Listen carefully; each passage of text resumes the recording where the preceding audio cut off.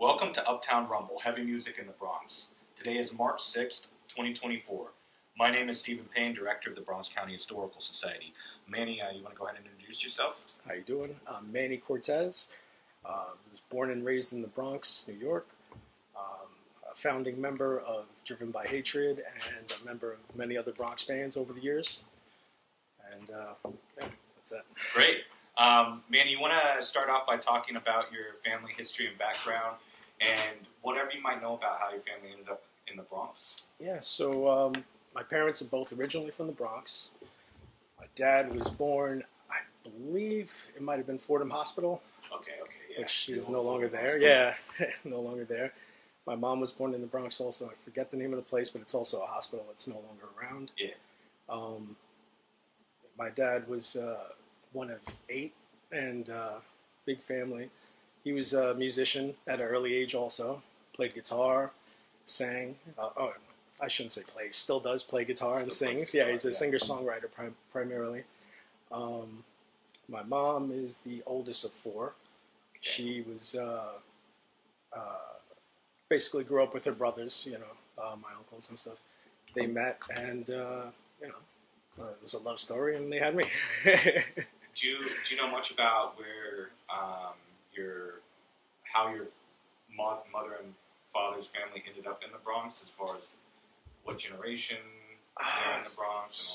So my grandmother on my mom's side, I believe, she definitely came over from Puerto Rico. I don't know. Man, I should have brushed up on the family history a bit. That's fine. I don't know too much of the history of about when she came over and stuff. I know my grandparents weren't together when I was a kid, so it was always my grandmother and like a step-grandfather who, I knew was grandfather. But, yeah, I didn't know too much about them. Same thing with my dad's parents. I'm not sure when my grandparents came over. My dad's dad, biological, I never knew. Again, it was like a step-grandfather that I grew up with. Yeah. So, yeah, I don't know too much about the history beyond my parents, Sure. And what parts of the Bronx did your grandparents live in when you were growing up? So, originally, I believe my mom was over by Walton Avenue. Okay. That section. Sure. My dad and his family grew up in the building I grew up in. So that was on Park Avenue in the Bronx between 178th and 179th. Oh, okay. So, right, there's like the Metro-North that runs through there. Yep. So, when they had gotten married and had me, I believe they had an apartment over by Kingsbridge. Okay. And were there probably till I was maybe 2 years old, and then moved back to that block that my dad's family basically grew up on.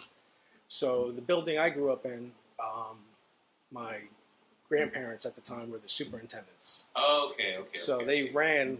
It was kind of an isolated block because of the Metro-North line. Yeah. And the rest of Park Avenue, the other 2 blocks surrounding, were like all warehouse buildings and stuff like that. Yeah. So our one block had 4 buildings on that block, and my grandparents were the superintendents of 3 out of 4 buildings. Wow.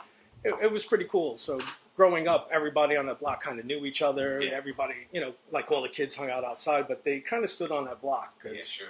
On the opposite side of the street was Webster Avenue. You had the projects there, and yeah. It was a whole nother world over there, Yeah. So, and you mentioned both your mom and dad came from pretty big families. Did your aunts and uncles live in the Bronx when you were growing up? For a while. So on my mom's side, she was, like I said, the oldest of 4. So I had my 3 uncles there.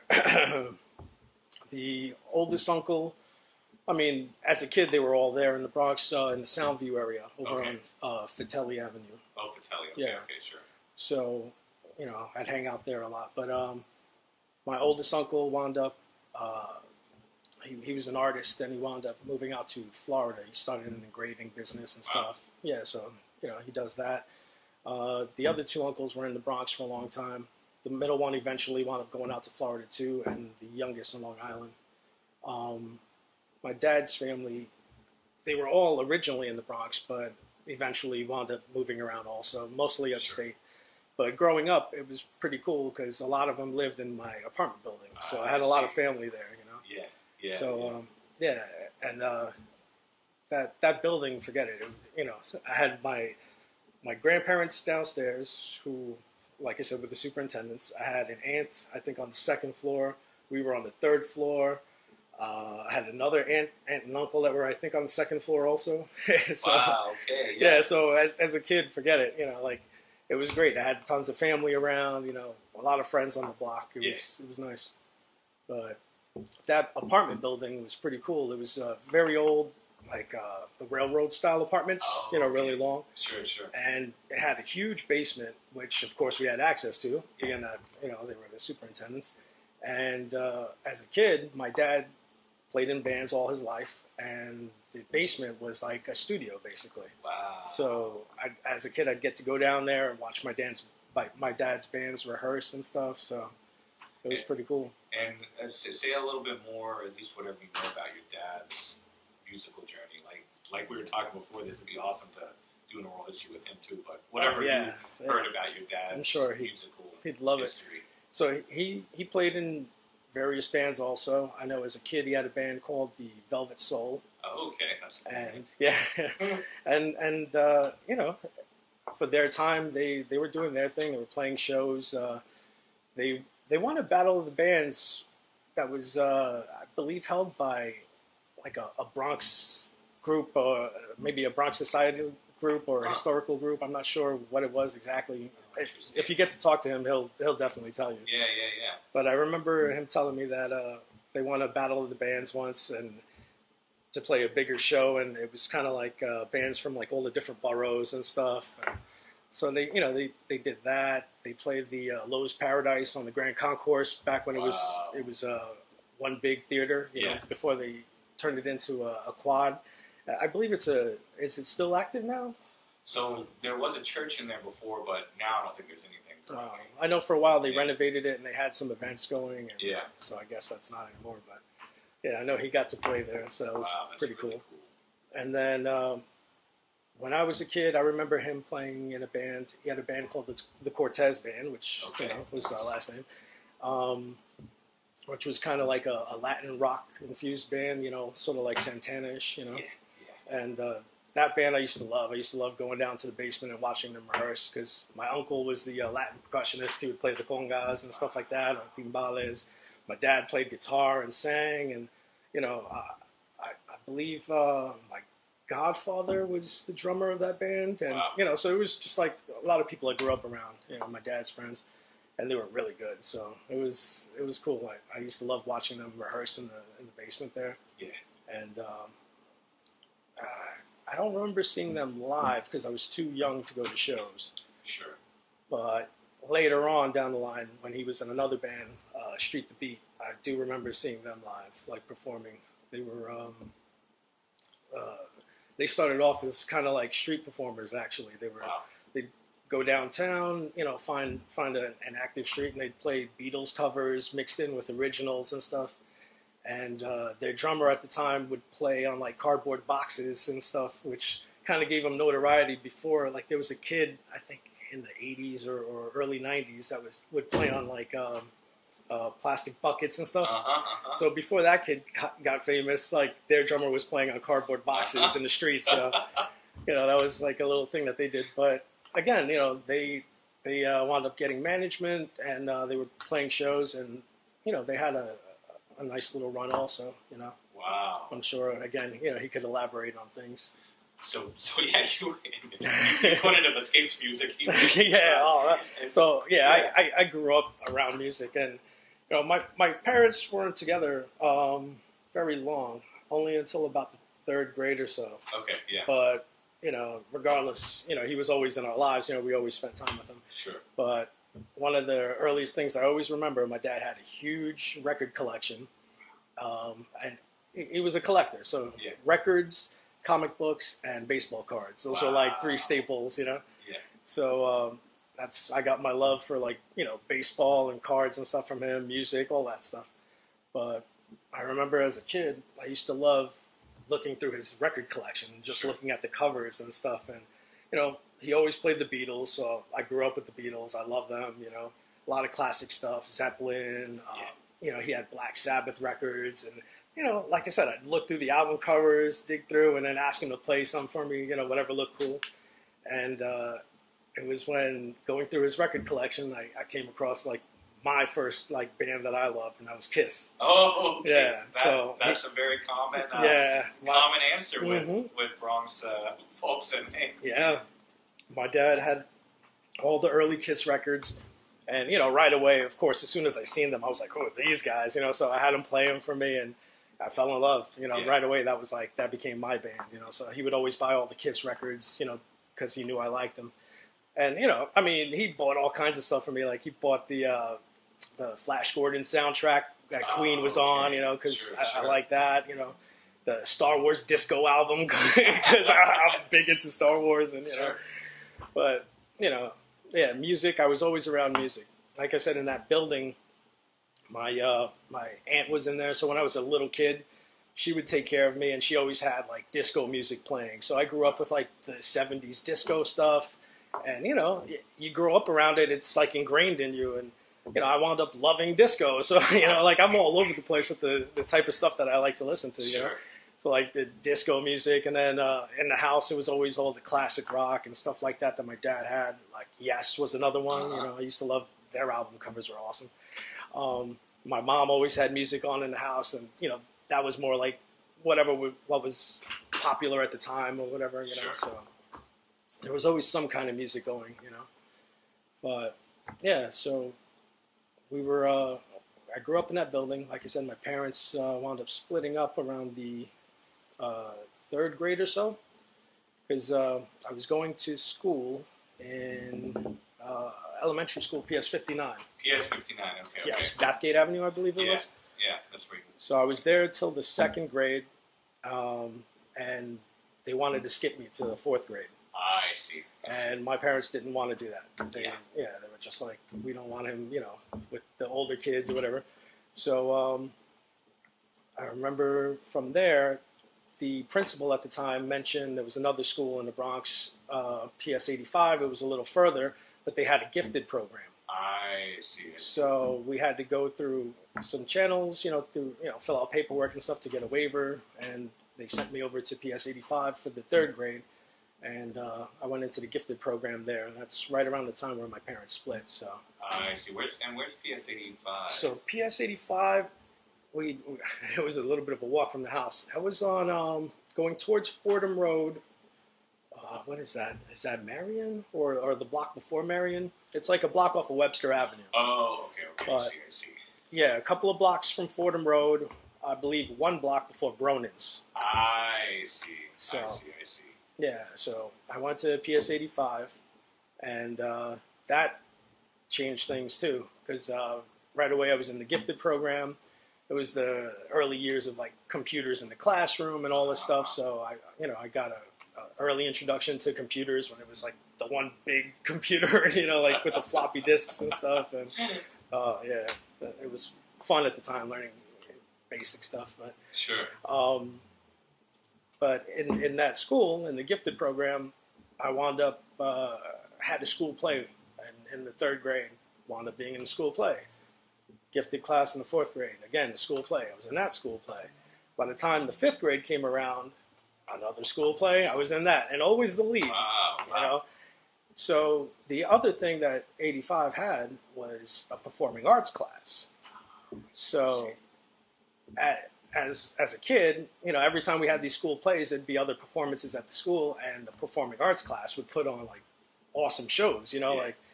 And the way the performing arts classes were set up, they were totally different. They were like their own entity. They had two grades combined into one class. So you had fifth and sixth together, third and fourth together. And, you know, I would watch these performances and I would love it, you know, because I'm just into music and the arts and stuff. So after the fifth grade play, I remember the teacher for the sixth grade performing arts class came up to me and started, you know, talking to me about, you know, whether or not I'd be interested in possibly joining the performing arts class. Yeah. Right away, I was interested, you know, because I just love it. I love the arts in general. Grew up around music and stuff. I didn't know how to play any instruments at the time, Sure. but, you know, I figured I was interested. I wanted to go there. So this became a big controversy at the school. They didn't want to let a kid from the gifted class go to the arts class because the gifted class was like, you know, was a smarter class or whatever the case, you know, whatever it was in their mind, you know, that they thought it was like a step down going to the performing arts class. Yeah. So it created a big controversy, but still did it anyway. Yeah, and I loved it. The teachers there, the one teacher in particular, Miss Copstein, I'll never forget her. You know, she just was great. You know, nurtured like creativity, and it was just a totally different atmosphere there. And it was still academic too. I mean, you know, the kids were still smart, but there was a different focus. There was a focus on, you know, music and the arts as well. You know, so I gravitated towards that right away. You know, and same thing. We put on a big performance. Again, I was, you know, a lead in that, and I know at one point we did a performance of Walk Like an Egyptian. And I think I was like playing the xylophone and it wasn't xylophone, it was bongo drums I was playing. Yeah. Okay, wow. Yeah, for part of that performance and stuff, but just a fun time. And so from there came time for junior high school. I was supposed to go to junior high school 118, which was pretty close to my house. Sure. That was the school I was zoned for. But at the time, 118 had a bad reputation, you know, gangs, drugs, whatever the case may be. And, you know, like my parents always did, they went to the principals, talked to who, you know, who they had to. You know, at this point, it was my mom, you know. Yeah. And same thing, we had to go to the district and get a waiver for me to go out of my zone or whatever. Oh, I see. And I wound up going to junior high school in Riverdale. Oh, so, what number is that? So I went to junior high school 141 in the Bronx. Oh, okay. So that was all the way. That's like way up there. Yeah, like way up in the 50s or something. Or it's 240s, I forget. It's like in Riverdale on the top of the hill, like what's that? There's like an observatory, or is it Rose Hill or something up there? Yeah, what's the name of that? Not too far back. I know what you're talking about, but yeah. But yeah, junior high school 141. I mean, Wave Hill. Yeah. Wave Hill, that was it. Yeah. So again, very far from my house. So as a kid, I'm taking 3 buses to school. You know, like, and it was at that time I was, you know, like I said, always into music. Being that I traveled so much, I had a little Walkman. I see. So everywhere I went, I had this little cassette Walkman with me, you know, my headphones. And I remember, I think it was Columbia House. They used to have this thing where you can get a bunch of tapes when you pay for one. So I had my mom, like, buy a tape so I could pick out a bunch of free tapes. Yeah. And the first time I did it, I remember I got, like, all classic stuff. It was like, you know, I think I got, like, 3 or 4 Kiss, you know, tapes, Zeppelin, you know, Hendrix, like all classic rock stuff. Yeah. And I remember always listening to Zeppelin 4 on that tape deck, and Kiss Alive. Kiss Alive was my, I mean, I used to listen to that thing back and forth, and, you know, I had the auto reverse on the tape deck, so it would just play that album back and forth, you know, going to and from school. Wow. So, yeah, I would always listen to music on the way to school and stop off on Fordham Road. Fordham and Webster, waiting for the 12 bus. There was a little magazine stand there. Oh, so okay. There was WWF magazine, and that was my thing. You know, I'd stop there, get the new WWF magazine, have my magazine and my tape deck, and, you know, I'd go into school. You know, whatever it was, an hour and change, 2 hours. I don't even know. It took a long time, but, you know, that was always my thing. And when'd you get into wrestling? Since you mentioned WWF. Oh, wrestling, it's kind of funny. So the earliest memory I have of wrestling is actually with my grandmother. Yeah. I remember going downstairs. You know, my grandmother always, big family, we always had family functions. We'd get together at her house, you know, sometimes just for dinners or whatever, you know, Sunday dinner, whatever the case may be. And I remember going down one day to visit her, and she had this huge black and white TV, and on it was a wrestling match, and it was the first one I remember seeing because she was so into it. And it was Sergeant Slaughter versus Pedro Morales. Oh, and she loved Pedro Morales because he was the Puerto Rican wrestler. Sure. Yeah. And that, you know, I remember watching it with her, and she was all excited and into it, you know, and from there, like, I just remember watching it and stuff, you know, and yeah, I got into it. My dad, you know, wound up taking me to my first match at the Garden and stuff, you know. So yeah, wrestling, that was another early passion too. Absolutely, absolutely. I mean, the two go hand. Yeah, they definitely do, which later on comes into play too, with some of the friendships I developed. But before we continue with your musical journey, just a couple, you know, childhood related questions. So why don't you talk a little bit about things that you and your friends would do for fun, like around the building or around the neighborhood? So early on, as a little kid, I was the oldest of three at the time. So again, going to school out of my district, I was always traveling a lot, and you know, a lot of times I would have my brother and sister with me, so I was kind of always looking after them. So a lot of times I was inside a lot. I didn't really spend a lot of times out in the street and stuff like that. On my block, I hung out like early on because I had a lot of family in my building, and you know, the old families that were there, you know, we knew everybody. So as a little kid, we'd hang out on the block, you know, playing, you know, all kinds of like street games that nobody plays anymore, off the wall, off the curb, you know, manhunt, you know, all these games and stuff. But other than that, you know, as our family started to move out and you know, other families started moving in and stuff, and you know, we just didn't know as many people. The neighborhood wasn't quite the same. Sure. You know, my mom kept us in and kept us out of trouble and everything, but you know, that's kind of where I also got into like all the things I'm into now, you know, into comics, into movies, into all that stuff, because we were inside, you know. My mom was a big reader, so always books. She was into movies also, so we watched movies together.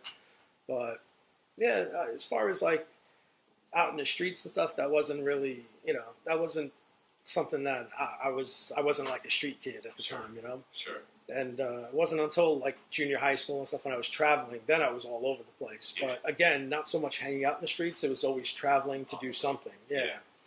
And as far as things that you remember eating growing up, why don't you talk a little bit about that? Eating. Yeah, well, I mean, Bronx pizza. You can't beat Bronx pizza. Right. No matter what anyone says. There was this place on 3rd Avenue in Tremont, man. Huge slices and, I mean, delicious pizza. Yeah. So what was the name of that place, you remember? I don't know if it was 3rd Avenue Pizza or if that's just what we called it, you know? Yeah. But, yeah, right on the corner of 3rd Avenue in Tremont. We used to go to a church right around the corner from there. It's not there anymore. But every weekend after church, right to the pizza shop and stuff. And, yeah, in my teenage years, you know, I used to hang around the Bronx a lot. Like, that was my thing. Like, so exploring, like, we'd go walking all over the place. Me and a friend of mine, you know, and just checking out new neighborhoods and stuff. So, but, you know, other than that, before that, it was pretty much my neighborhood, which was like the Tremont Avenue, like I don't know what that's considered. If it's I guess sort of like Central Bronx, because it's not quite the West Bronx yet, and it's definitely not the East Bronx. Yeah. But like Tremont to like Crotona Park, we'd go to Crotona Park a lot. Sure. You know, that was one of our places. You know, my grandmother, you know, and my step grandfather, like, you know, they had a car, so they would take us to like different parks all around. We'd go to Pelham Bay Park, you know, Orchard Beach, you know, like those are all like spots that we always went to. Sure. And growing up, going to Orchard Beach was always fun, and having big picnics there, you know, meeting with family there. But, yeah, I don't remember any like particular foods other than the pizza, you know, the little cucci frito places that, you know. They're almost completely gone now. Yeah, I know. You really don't see them anymore. Yeah. But, you know, it's way before chopped cheeses and stuff like that. So.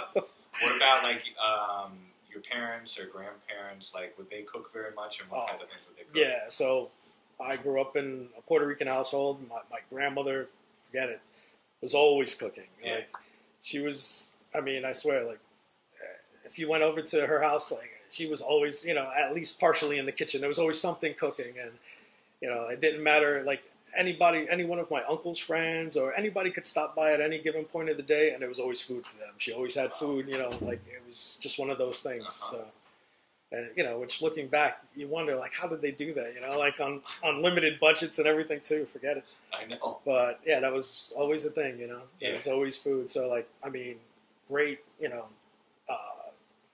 arroz con gandules, you know, like my grandmother made pasteles, which that's her pasteles were like famous. She used to actually sell them all over the Bronx. Wow. You know, people would give her orders. She'd, you know, she'd always have like it was like a particular day, and that was like the day that was dedicated all to day. making them. Yeah, and then she'd make a ton of them, and you know, pack them up, put them in the freezer, get her orders, and then they'd go around doing their deliveries and stuff. Wow.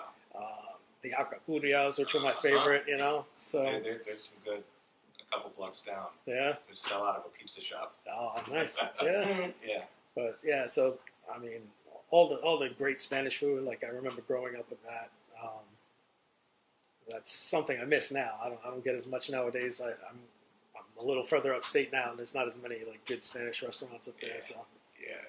So So going back to your musical development, you left off before we took that little diversion. You got the Columbia deal, and where did your musical taste evolve after that? So yeah.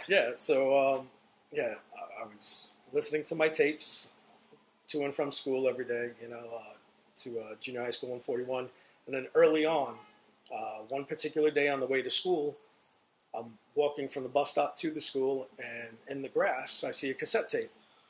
So I'm like, okay, I pick it up, I look at it, it says Metallica, Jump in the Fire. It was an import tape. So now, at that point, I'd heard the name Metallica, like I'd heard of them, but I never listened to them. Like I was, like thrash and stuff, I had no idea, you know.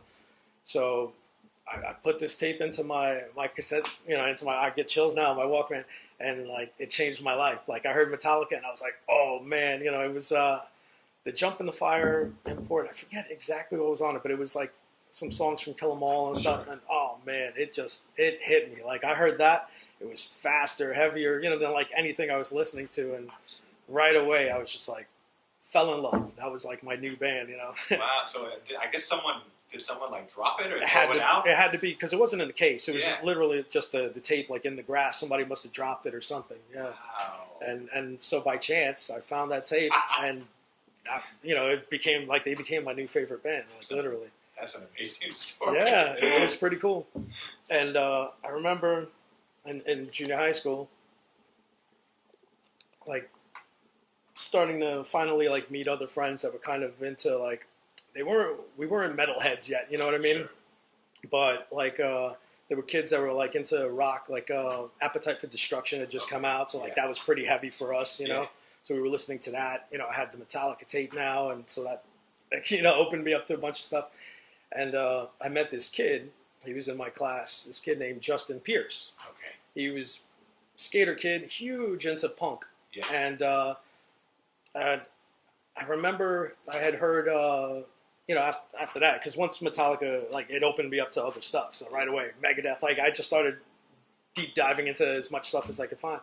But I had heard Anarchy in the USA. Okay, sure. And I told him about it because I knew that it was a Sex Pistols song. Yeah. And, you know, so I let him hear the Megadeth version. He let me hear the original version, and we kind of bonded off of that. And then he turned me on to, like, all these punk bands, you know, the Dead Kennedys, Susie and the Banshees, like, all that stuff.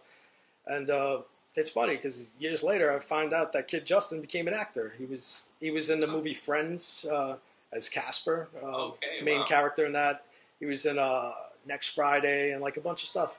Wow. Unfortunately, by the time I realized that he was in the acting world, I wanted to like look him up. I found out he passed away, but yeah, that was a bit of a shame. But you know, he was a cool kid. You know, another friendship. You know, he turned me on to like the punk side of things. I met another kid. His name was Aaron Kelly, and he wound up later on down the line. He wound up becoming a singer of a death metal band called Death Room. Okay. And Wow. I think he just went by the name Kelly at the time. And Wow. yeah, so we reconnected later on down the years. When, you know, when I was in DBH and stuff, I think we played a show together. And I was like, oh man, you know. So it was kind of cool. Like in junior high school, like there was a little group of us, and we'd hang out in this little park. You know, when we had a lunch break or whatever, we'd talk music and just kind of turn each other on to new bands and stuff. And were all the other kids at the school like from near the school, or were there other kids Yeah, that came from I was generally from like the Broadway area, and then what you call it, Riverdale, you know. Yeah. So yeah, I'm pretty much the only one that was from out of town there. And then I was only there for 2 years. I did 7th and 8th grade there in 141. Then high school. I forgot exactly what it was. I think I had a choice to go to Stuyvesant, but I didn't want to travel that far. I see. Yeah, so I wound up staying in the Bronx, and I went to Columbus, Christopher Columbus High School. I see.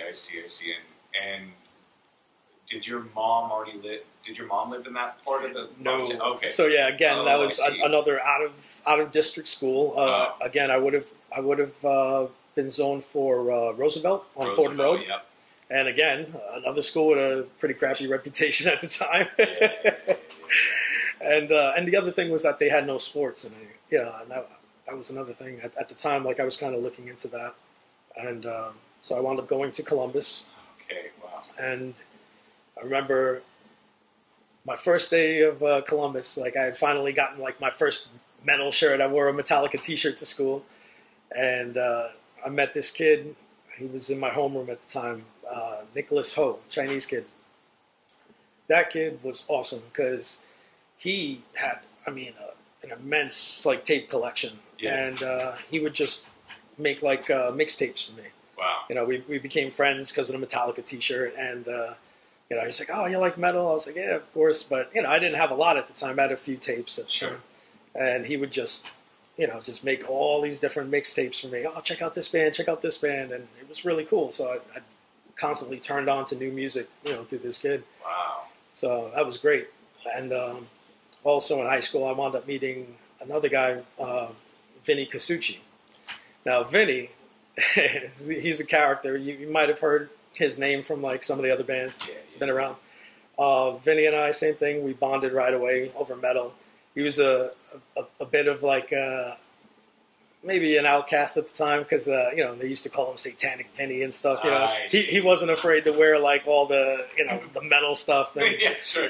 There was only a handful of metalheads in the school at the time, and he was like definitely the most extreme in what he wore and stuff. So like some kids were like afraid of him and stuff like that. I met him. We bonded right away, and he's a sweetheart of a guy. So. We became good friends right away. And, like, Vinny, like, our friendship there, like, again, like, expanded my whole, metal, world because, again, he was a single child, an only child, and his parents, they basically kind of spoiled him, but whatever. He had a huge tape collection also, so I got to listen to a lot of cool music through him. And same thing, I'd borrow cassettes, make copies of bands that I liked. But I'd go over to his house. We'd listen to music. He had a full stack in his bedroom, which at the time, he could play a little bit, but he was like the first kid that I was like, oh man, this guy's got guitars and a full stack and stuff. And we were always hanging out. At the time, Headbangers Ball was like, brand new. Sure. And in my part of the Bronx, we didn't have cable yet. Yeah. So they had cable, and we became pretty good friends. So like, I'd go over to his house like on the weekends, and I'd spend the night, and we'd watch Headbangers Ball together. Just to catch like, the 2 or 3 like heavy videos that they had. Everything else was like glam rock and stuff at the time, but. We wait for like a Metallica or a Megadeth or, like whoever at the time, whoever it was. But, like that was like another person who was a big like influence as far as like getting me into all kinds of stuff. He opened me up to like black metal, like all the, he was big into like the Norwegian black metal and all that stuff. And, told me like the stories of, like all the, like the violence and stuff that went on there and everything, Yeah. So that was pretty cool. So what, just for frame of reference, what years were you in high school? So I started in what was it, 90 to 90? Oh, 89 to 93? 89, yeah, okay, I graduated in 93, yeah. I see, yeah, so black metal just was coming on the scene. Yeah, and you know, he was into that stuff before. I never even heard of it, you know what I mean? Even death metal was kind of new at the time. Yeah, sure. So, because, like, during those years, my high school years, like, where I lived, like I said, we didn't get the cable till way later, so I didn't have access to, like, Headbangers Ball or anything like that. Where I lived in particular, I didn't get 89.5 that good, which was SOU. So SOU played a lot of awesome music at the time. Yeah. But where I lived, I just couldn't get it. You know, there were certain days I'd get it, you know, in or out, you know, but not too well. So it was kind of disappointing. But I remember finding WNYU, which was 89.9, I believe. Yeah, I think that's right, yeah. So that I found on my own, and they had a metal show called Metallurgy. Fell in love. They were playing all kinds of stuff, and again, I would just, you know, find all kinds of new bands through that show. Yeah. Then I found Crucial Chaos, which I'm sure, you know, other guys have mentioned. That was a big show also there. And the thing about Crucial Chaos, though, was that they had, like, live in-studio bands, and that's when I started hearing, like, bands from, you know, New York, and then from the boroughs that I had I was like, wow, these guys are from the Bronx too, you know, like. Do you remember some of the bands that? Yeah, so back then it was like Close Call, Without a Cause, like those bands, you know, and just hearing some of the names and like Rampage from the Bronx, you know, I was like, man, I didn't know these bands even existed, you know. Yeah. So and then later on, you know, once I started actually playing, you know, like, going to Bronin's. Bronin's was where I think I actually bought my first bass. I see. Yeah, and that's, I met, like, Frank there, who was in Without a Cause at the time. Joe Rampage still worked there. Yep. There was another guy in the band too. I forget his name, but you know, they were all cool guys. Loki works there. I don't know if he's yeah, Loki. I remember. Yeah, that's. I think he was in Close Call at the time. Yeah.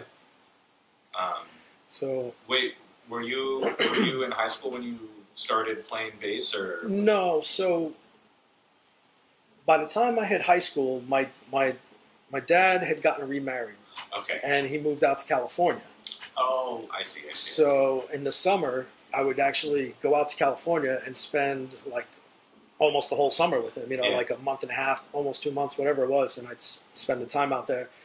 And you know, it was kind of cool because we were, like, in the Bay Area, and, you know, again, I was a big Metallica fan, so I'd be out there, and my dad had a garage set up with, you know, as a studio, you know, with all his instruments out and stuff. And he'd go to work, and I was just there, and I'd kind of just start messing around with stuff. Wow. And one day, he came back from work, and I remember he had this bass that I loved. It was a Music Man Stingray bass. Oh, those are beautiful. Yeah, love it. So, you know, I had the thing, and I told him I want to learn how to play it. So he showed me, you know, a couple of things, and whatever it is, you know, I think everybody learns, like, Smoke on the Water or something like that. You know, whatever it was that I learned, you know. But, you know, basically showed me a couple of things, and from there, that was it. Like, I just didn't want to stop. And but I had no instruments at home, you know, going back. So I remember that summer, like, after I was going back to New York, he called up my aunt. My aunt had a stepkid at the time who she had bought a bass for, but he totally lost interest in it, and it was, like, in a closet, you know, just gathering dust. And basically he said, you know, whatever, I'll pay you to give it to Manny. And whatever, they just wound up giving it to me. And it was funny, though. It was kind of an undersized bass. It was like this small little white bass, but whatever, I made it work. You know, it was like my first instrument. And do you remember what brand it was? I don't. It wasn't a major brand at all. And like I said, undersized, some beginner bass or whatever. But I do remember with that bass, I was like, I'm starting a band. I have an instrument now, I'm starting a band. And, you know, Vinny was the only guy I knew that had, you know, real equipment and instruments and stuff, and actually knew how to play some stuff. Yeah. So right away, I believe it was the end of senior year, we started this band Degression. I see. So that's when you started it. Yeah. So right at the end of senior year, I believe it was. So it was Vinny on guitar, myself on bass. We had another friend, Scott, on vocals, and he knew a guy. What was his name? I forget the drummer's name, Jay. This guy Jay who played drums. So it was the four of us originally. I believe like right after we graduated, we used to get together at a studio. At the time, it was on right off of Eastchester Road called East Coast Studio. Okay. I think it was Poplar Street. Yeah, but is that did that eventually become Music Unlimited? Oh, no, okay, so it was actually it was like a block and a half up from Music Unlimited. Okay. I see. So yeah, this place existed for a while, and there was a guy who ran it named Doc, and that we found out about that place and we started going there to rehearse. Yeah. Very cool studio because it was all mic'd up so you could record your rehearsals and stuff. So you basically made demo tapes every time you went to rehearse, So, yeah, we did that for a while. Then we graduated. And after graduation, I think we rehearsed like maybe a couple more months. But then the one guy, Jay, wound up leaving or maybe we got rid of him. I don't remember at the time. Yeah. But we needed a drummer. And that's when I remembered from high school, I had another acquaintance at the time. We weren't even really friends. Like, I didn't know him that well. Yeah. But he was in the school band playing drums, and I was in the chorus, and then I had the lead in the play. I was very involved in high school with a bunch of stuff. So I knew this guy, Shane, and got his number through a mutual friend, called him up and asked him if he'd be interested in playing drums. So he came in, right away, hit it off. He was playing drums for us. And again, I was maybe another couple of months or so, and we actually started, writing songs and developing like a little sound, and something was starting to come of it. And one day, Shane comes to practice and tells me he met this other guy who plays guitar also. We only had one guitarist at the time, and we kind of wanted a second guitarist. And he was like, "I met this guy, really cool guy. His name's Tito." So Tito, he brings him in one day to rehearsal. We meet him. Another great guy. We hit it off right away. Tito used to play in a band called Above It All, and they were a hardcore band. And I never forget hearing that little demo tape that he did with that band. And he had written a song called A Little About Too Much. No, it wasn't A Little About... No, I'm sorry. No, it wasn't A Little About Too Much. It was... Was it Concrete Jungle? That was the first one. Oh man, I'm so bad. Oh no, that's fine. He might have told me. I'm going to take a look real quick. You keep talking though. Yeah, I have to double check. But there was one of the songs that he had that was actually written when he was with Above It All, and we loved it. And right away, like Shane, Tito, myself, like we kind of, we kind of decided like that was the route we wanted to go, like the style we wanted to go. Because Degression really didn't have any direction at the time. We were all like, metalheads. We were all into metal. Yeah. But we were all very new in our writing and playing. And so the sound was just kind of developing on its own. It was more like a doomy metal kind of sound. I see. Which, probably comes from being less experienced musicians playing slower and stuff like that. But, but we were writing songs. We had stuff going. But when we heard Tito's song with Above It All... Was it You Know, I Know? That's one of the songs he mentioned to me from an early stage, but that might not be it. But yes, I think it was, yes. Okay, so it was You Know, I Know. So yeah, that was it. I do remember now. So yeah, You Know, I Know. That was it. And what I loved about it was right away his lyrics. That was always like my favorite thing about Tito. I loved Tito's lyrics. Like, he was a great lyricist. It was always, stuff drawn from experiences, and like, I just always really enjoyed, the way he put together the stories in his songs. Sure. And if you grew up in the Bronx and you were an inner city kid, you probably related to some of that stuff.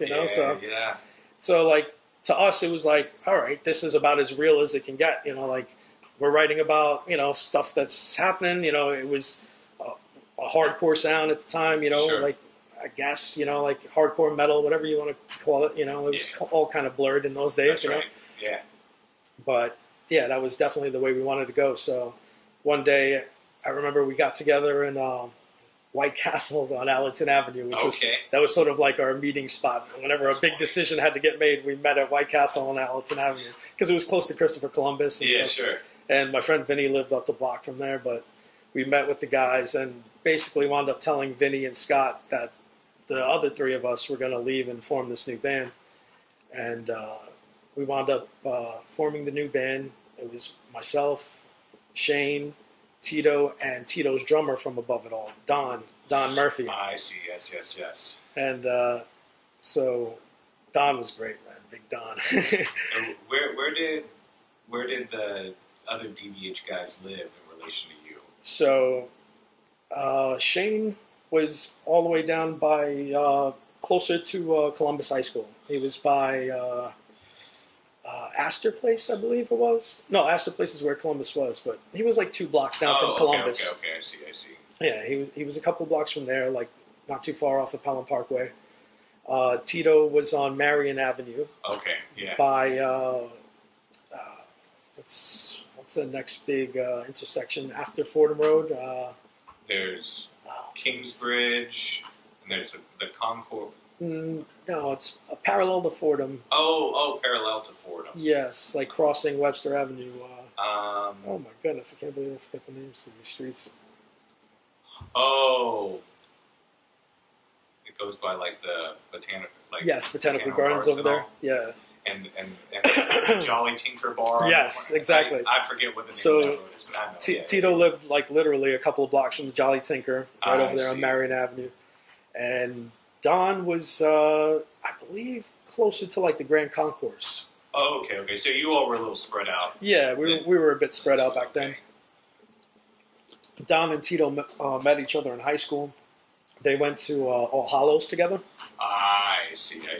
Yeah, and Shane and I were both Columbus guys. Yeah. So, and once we formed DBH, like that was pretty much it. Like, we became pretty tight. The 4 of us, and Don was like, totally different. Like Shane moved to guitar. Yeah.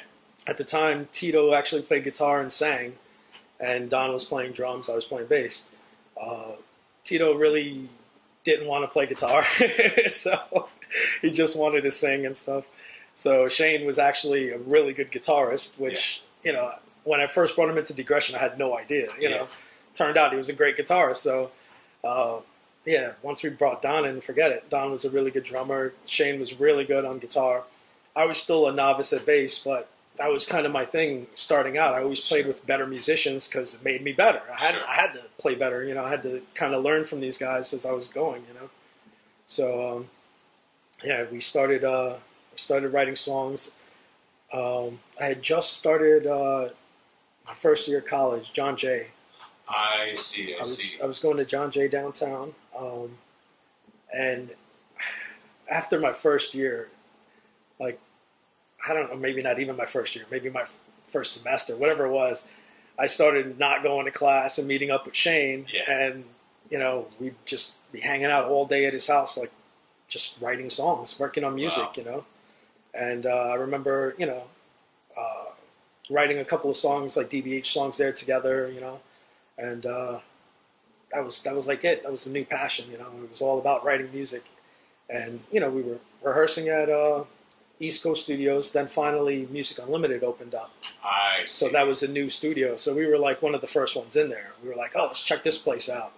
And Music Unlimited, it had a different vibe. You went downstairs, and it had like this grittier, cool kind of vibe. So that kind of became our new home right off the bat. We started rehearsing there. And rehearsing there, we wound up meeting other bands. Sure. And I forget exactly how we got our first show. I think it was because we met these guys, Hellbent. Not Hellbound, Hellbent. Yeah. Oh, that's a new one. Yeah, I haven't heard mention them. They were a metal band from the Bronx also, but they were like, I think they were more from like the like Eastchester Road kind of area. Okay, I see. But we ran into them, and they had more of like a classic metal sound. They covered like a lot of Maiden and stuff like that. Yeah. But they were good. They were really good musicians. The singer was really good. And I think we met them in the studio there at Music Unlimited. and we wound up getting onto a bill, and I believe it might have been through them, because I'm pretty sure we used half of their equipment. Because at the time, I'm telling you, we started things, we didn't have equipment. We had nothing. It was crazy. Like, I remember Shane playing through an old Randall Head, but in the very beginning, he had like a car speaker cabinet that he would like hook it up to, So I didn't have a bass rig at the time. I remember using like the bass player's rig and stuff. So, we made do with what we had. It was about as hardcore as you could get, Absolutely. So, absolutely. But we finally, we got onto a show with these guys, and it was on at a place called the Lowdown in Mount Vernon. Ah, the Lowdown. Okay. Yeah. Do you remember around when it was, that first show? So it was, I'm going to say 94. Yeah. Sometime in probably early 94. Okay. I see. And, I mean, from there, then we just kind of went full force. We played our first show, and we would play basically any place that we could kind of find, And at the time, it was like, I don't know, there were like a lot of like small places. Like, that's when we found the Train Depot, for instance. I see. Yeah, which sure. at the time, the Train Depot was literally like a little cafe. Uh-huh. They didn't have a stage. They had nothing, no sound system. But they were booking shows there, and I remember we had gotten a show there, and I believe it was through Scott Brick, this guy who was promoting shows at the time. Yeah. Or either it was through him or we met him there. I know we definitely met him right around that time, early Train Depot years. And, that was big because Scott wound up being a pretty big promoter at the time, for, like, Bronx bands and stuff. Uh-huh. And, he started booking shows at the Depot. He was booking shows all over the place. Rockland County, Westchester, Jersey. So once we met Scott, like, that was it. Like, he kind of took a liking to us because, we were Bronx guys. We were like a hardcore band, but he had, I guess, bad experiences in previous years with hardcore bands, like I guess being tough guys and stuff. I know at some point, whatever, I think got into a fight or something, but, we were always like, just real down to earth, regular guys, never tried to portray ourselves as tough guys or nothing like that. So he kind of like, took a liking to us right away, and he would just book us all over the place. Wow. So, real quick, just to go back to a couple things. Now, by the time DBH got together and all, did you go to any of the like Lehman Battle of the Bands? Oh man, I left out that whole section. Yeah. Well, and I guess you could talk about like your first experience going to shows in general, and then we'll come back to DBH shows. And absolutely. All that. Yeah. So again, Vinny was big in my my metal history or whatever. Yeah, for sure. So Vinny was the one that actually took me to the Battle of the Bands. His mom, his stepfather actually drove us to the Battle of the Bands in, I'm going to say it was probably like 90, 91 maybe. Okay, do you remember any of the bands that played that time? So, Requiem. Okay, Requiem. Requiem like headlined the show. They weren't part of the battle. They were just kind of like the headliner. Okay. So it was like the whole Battle of the Bands before them, and then like Requiem played, and like I just remember that show. Like it felt like a real show. I walked in with Vinny. I don't think I've ever been around so many metalheads at the time, and like all these bands are playing, and they're all kids. And I was like, man, this is great. And then Requiem, they were a little bit older, so by the time they came out, and they were like, they already had like a little name for themselves, so you kind of looked up to these guys, like, oh wow, these guys are doing it, So like that was really cool, and I just remember like the energy at those shows and stuff, and like that was a big thing. I was like, oh, like I want to do this, Yeah. So, was that your very first show in general? So I'm not, well, I mean, my first concert was like with my dad, but oh yeah, but, that's right, yeah, but like for sure. But he took me to Julian Lennon, which was like my first real concert I remember going to. Because again, big Beatle fan, John Lennon's son. So. Sure. And one of the cool stories, he always told me that when I was a baby, my mom and him went to go see Kiss and Aerosmith at the Garden and brought me as a baby. So technically, that's my first concert. Whoa, so you beat everyone else before. Technically, I was always a Kiss fan. But yeah, as far as going to like local shows or anything like that, the Battle of the Bands was like the first kind of local show that I had really been to. Yeah. And in high school, listening to Metallurgy, that radio show, I used to always win tickets. I was lucky like that. I'd call up, and I remember winning tickets and to a bunch of different shows, and I would always take Vinny. Vinny was like my go-to. Yeah. So I remember once I won tickets to see Death, which I fell in love with Death. I had heard them on Metallurgy, Pulled the Plug. That was the first song I heard by them, and I heard that song, I was like, whoa, you know, like Metallica was already heavy. I heard that, I was like, oh, this is something else, you know. Yeah. So like, Death was huge, you know. But I won tickets to see Death, Gorefest, and Sacrifice. Wow. At what was the name of that place? It might have.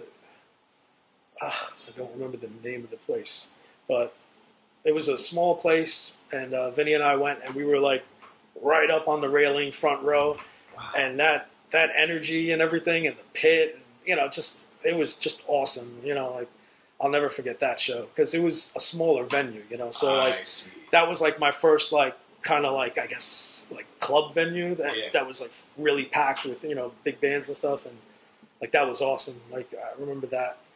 I also remember winning tickets to see Anthrax, White Zombie, and Quicksand at the Roseland, you know, Vinny and I went to that.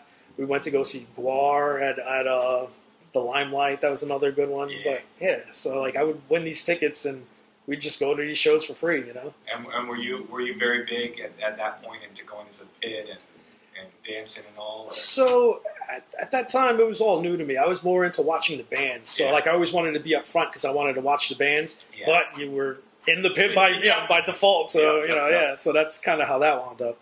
So I was definitely, you know, in pits as a kid, but it was mostly because I was always trying to focus on the bands. You know, I've always been into watching the musicians and, you know, what they do. So that was always a big thing. And as far as years prior to Driven by Hatred, are there other Bronx shows in particular you went to other than the Battle of the Bands? Like, did you go to the Chippewa Club or, like, any of the other, there's, like, a church, like, was it Metal Fest or Metal Mania, I think, that some people mentioned, things like that. So, not before then. Back then, I really, like I said, I was kind of in the house a lot. Yeah. And so I didn't get to really go out and experience all that stuff, not until high school. And I was kind of going out on my own, you know, with Vinny and, you know, whatever, you know, like going to shows then. But before that, I didn't really get to go to, like, a lot of those, like church and club shows. I mean, like, whatever party shows that I've heard about, you know. Yeah. Later on down the line, you know, there was another church in the Bronx. They had the Bronx Underground and stuff. That's right. But that's way that's way later. You know, we'll get to that. and as far as you know, going back to Driven by Hatred now, would you all perform like in backyards or house parties? I know some bands in the Bronx did that. Yeah, so back then we didn't really know anyone. So we weren't playing any kind of parties or backyard shows. Not in the very beginning, at least. Anyway. I see. In the very beginning, we were playing a pretty decent amount of like little clubs and cafes, basically wherever we could get into. And it wasn't until we started meeting like some of the other bands, like one of the big like pivotal shows. Like we had been playing for a while, and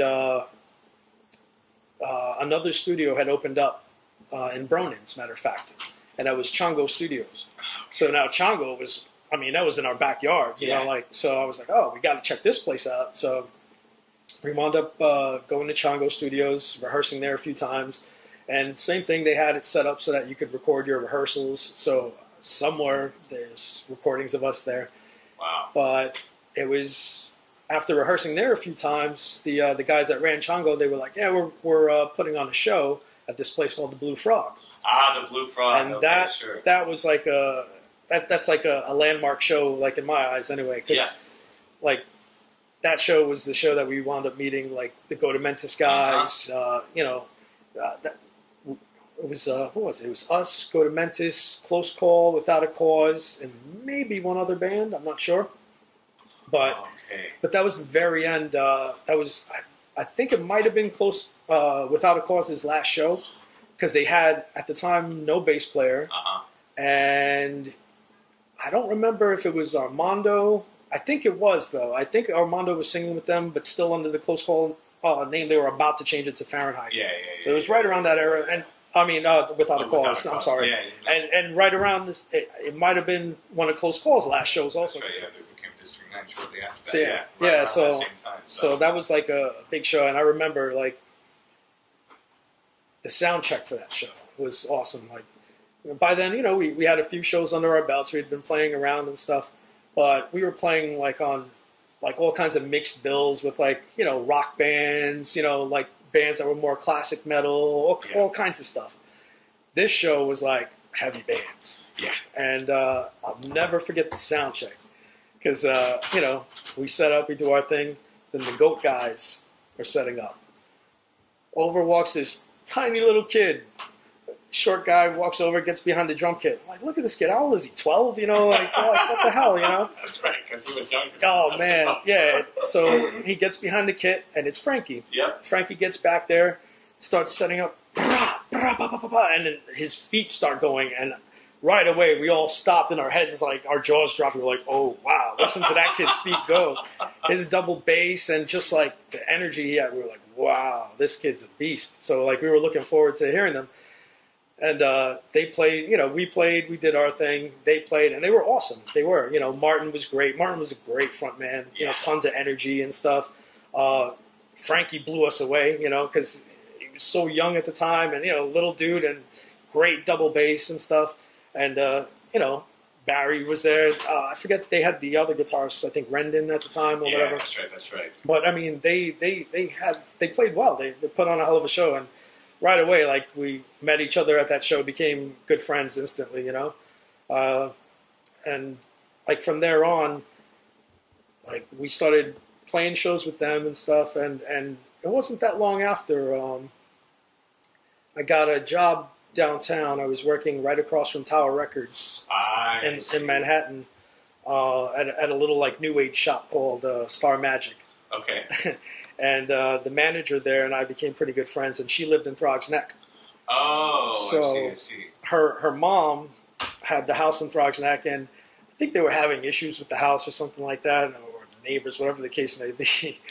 But I remember she had told her mom that, oh, you know, I met this guy, he's got a band, blah, blah, blah, they need a place to rehearse or whatever. So she mentioned it to her mom, and her mom was like, hell yeah, have them come over here, they can play, you know, they don't even have to, you know, pay or whatever. We wound up giving her like money for the electric and stuff, but I mean, it was nothing in comparison to like studio time, because we'd be there all day, and she was awesome. She let us just hang out, and you know, so it was great. That became like the new DBH headquarters, and you know, right around that time, I think that's when Don was like the first to leave. Don had gotten a job as a paramedic. Oh, I see. And you know, he was the first one with like, I shouldn't say the first one with a real job, because Tito was always working. We were all working. But yeah, Don he went into the paramedic field, and he wound up leaving. So Frankie was, you know, friends with us, and we wound up kind of bringing Frankie. He was doing double duty, huh? Actually, I think it was triple duty in the very beginning. Oh, really? What other band was he with? In the very beginning, I believe he was still playing with the Wasted. Oh, and I see. And he was playing with Goatamentise, and then joined DBH. And then he left the Wasted like shortly after he joined DBH, because it was just too much with the three. And so he joined DBH, and we were rehearsing at that house, and at that time, like, that's when the train depot kind of converted from being a little cafe to becoming a pretty, like, they expanded, and they built a real stage there, brought in a sound system, put some money into the place, and started putting on bigger shows. So Frankie definitely, I mean, we were good with Don. Don was a really good drummer, but Frankie kind of leveled us up a bit, you know? And, you know, the writing just kind of, you know, just exploded with him. You know, we started writing newer songs, heavier stuff. We were definitely starting to get influenced by some of the other bands we were playing with, because now we were actually playing with heavier bands and stuff. And, you know, so our writing style, I think, changed a little bit. And then I believe right around that time, Shane also started pulling double duty with Goat because they always kind of had things with guitarists kind of in and out. So Shane started playing with both. So like DBH and Goat were kind of like intertwined for a little bit there, and they were rehearsing at the house for a little bit also. Oh wow! And I mean that house, I mean it helped us all out. We all tightened up. Like DBH became a lot better. Goat, got better. Like. Where was that house? Yeah, I mean, not the exact address, but like because it's like a landmark. Yeah, in Bronx music. That's true. It was over in Throg's Neck, right off of like Waterbury Avenue. So one of the little side streets, like off of Waterbury. But so that was pretty cool. Like that time, and we were getting bigger shows now too. My friend Scott, who was booking, like. All kinds of shows. He wound up putting us on with. We played shows with like Nuclear Assault. Oh wow! We played with the Corporation, who was Death Angel. When they changed their name. Which like for me, like right away, I was like, this was great because as a kid, like I had all these bands. Like, my room was covered in posters of all the bands that I loved and stuff. And like I was already starting to play with some of these bands that were up on my walls. I was like, oh, this is cool. And then, Scott had a lot of big hardcore ties. So, like, we got onto shows with, like, Murphy's Law and Crown of Thorns and, like, 25 to Life, all the big hardcore bands at the time, Sure. Fahrenheit, they were blowing up and doing their thing, It was really cool. So we were playing a lot of shows. And right around that time, we started meeting, like some of the other Bronx bands, like, aside from Goat. Yeah. And I forget the year. It's probably 94, 95. But there was a show that got put on right off of Westchester Avenue near Castle Hill in a backyard. It was a big backyard show. I know this one. I've heard of it. Yeah. So they wound up doing maybe, I think, a couple there. But the first one was, I think, the best one. But, yeah, it was this big backyard, like, party show kind of thing. And, we played there, DBH. And at that point, like, other bands were kind of like giving us a little respect as just having been around, for a little bit longer than some of them. But, Goat played and I believe Blackout played, maybe Burn Down, this other band. Yeah, Burn Down. Yeah. And then I never forget that show because that was Irate's first show, or at least first that I remember seeing them. I think it was their first show because I remember they had no bass player at the time. Yeah. And it was another one of those moments where, like, they got up there, they start sound checking, and when they started playing, I was like, whoa, these guys are good, I think the flyer, there was a typo, or, there was like a mistake, right? Oh, well, what the? Oh. I think it was Iraq or something. Yeah, like that. It was something, because I remember, Irate, yeah, whatever the name was, we were all like, who are these guys, So I do remember that. But yeah, they were impressive, like that first show. I remember because they had no bass player, but they still sounded awesome. Both guitarists were great. Phil was great. Everybody, the whole band. They impressed right off the bat. And like it was just a great show, and it was kind of like funny because I think it went all the way till the end, and then right after the last band played, like it kind of got shut down. But we had gotten the whole show in, so it kind of worked out. But that was a great show, and through that show, we kind of started hanging out with these other bands, started playing more shows with them, and like all the Bronx bands started kind of coming together and forming friendships and stuff. And not too long after, I think it's when they started the BDC. The BDC. Yeah, which that was pretty cool. I remember right around that time, there was another band, Rights Reserved. We were playing with them a lot also. It was like a whole little crew of bands, That's right. And I had actually wound up joining Rights Reserved also. Oh, okay. You were in Rights Reserved for a little while because I was playing with DBH. I really liked Rights Reserved because they had a totally different style. They were like a little more groovy, a little like they had like influences like more like Candiria, Helmet. I see. Like they just a little different, and they were cool guys also, And yeah. So I started hanging out with Leon at the time, who was a guitarist, and right around the time we were hanging out, what's his name? Oh my goodness, the singer. He was playing bass at the time. Sang for Goatamentise also. Malik. I'm sorry. Yes. Malik. Yeah. Malik. Drawing blank. Sorry. Yeah.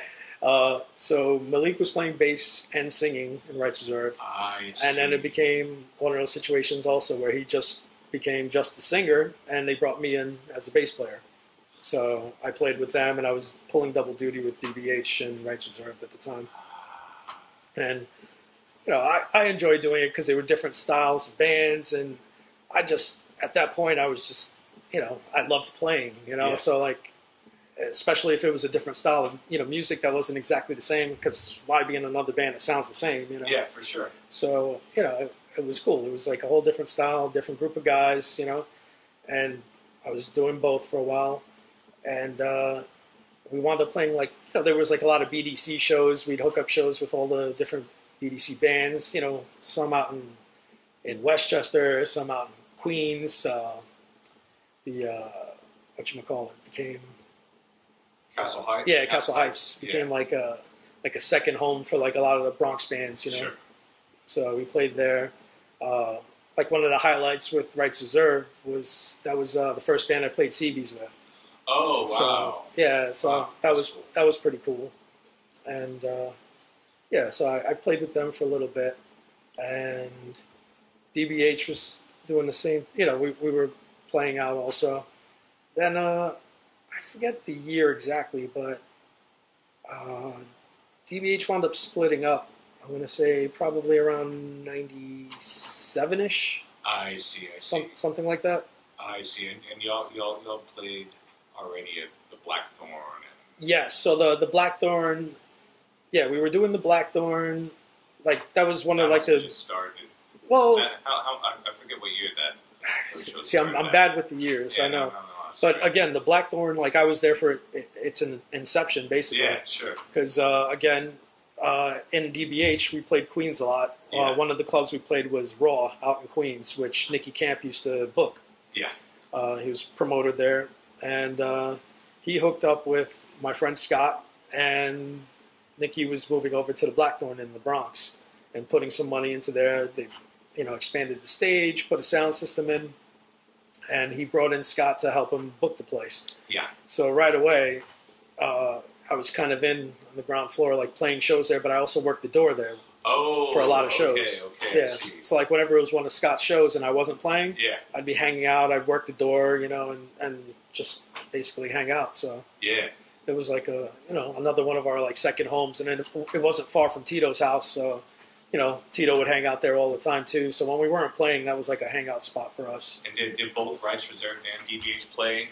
Oh yeah. So yeah, because when the Blackthorn was around, like we were already doing BDC shows and stuff like that. Yeah. So I'm pretty sure there's footage of like a couple of BDC shows over there. There is. Yeah. There is. I don't have a lot of footage, unfortunately. I think Barry has a lot of he definitely has a few Blackthorn shows that I've watched. Yeah, I saw one on YouTube that he posted. It was pretty good. And Chucky might have. Chucky has a ton of stuff. Yeah, he has a ton of stuff. Yeah. But before we continue on with DBH breaking up and everything after DBH, you want to just say a little bit about the song Concrete Jungle, since we're here in the neighborhood? Yeah, Concrete Jungle. So Concrete Jungle, again, was one of our earliest songs.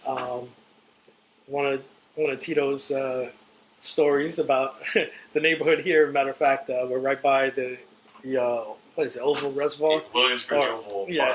It used to be a reservoir. Used to be, we always knew it as the reservoir. Right? Yeah, sure. But hanging out there, so he wrote Concrete Jungle, the lyrics about experiences hanging out there. And I always loved his lyrics. I never forget them. As darkness descends upon the concrete jungle, off we go, packing heavy, because we know each confrontation could be the end.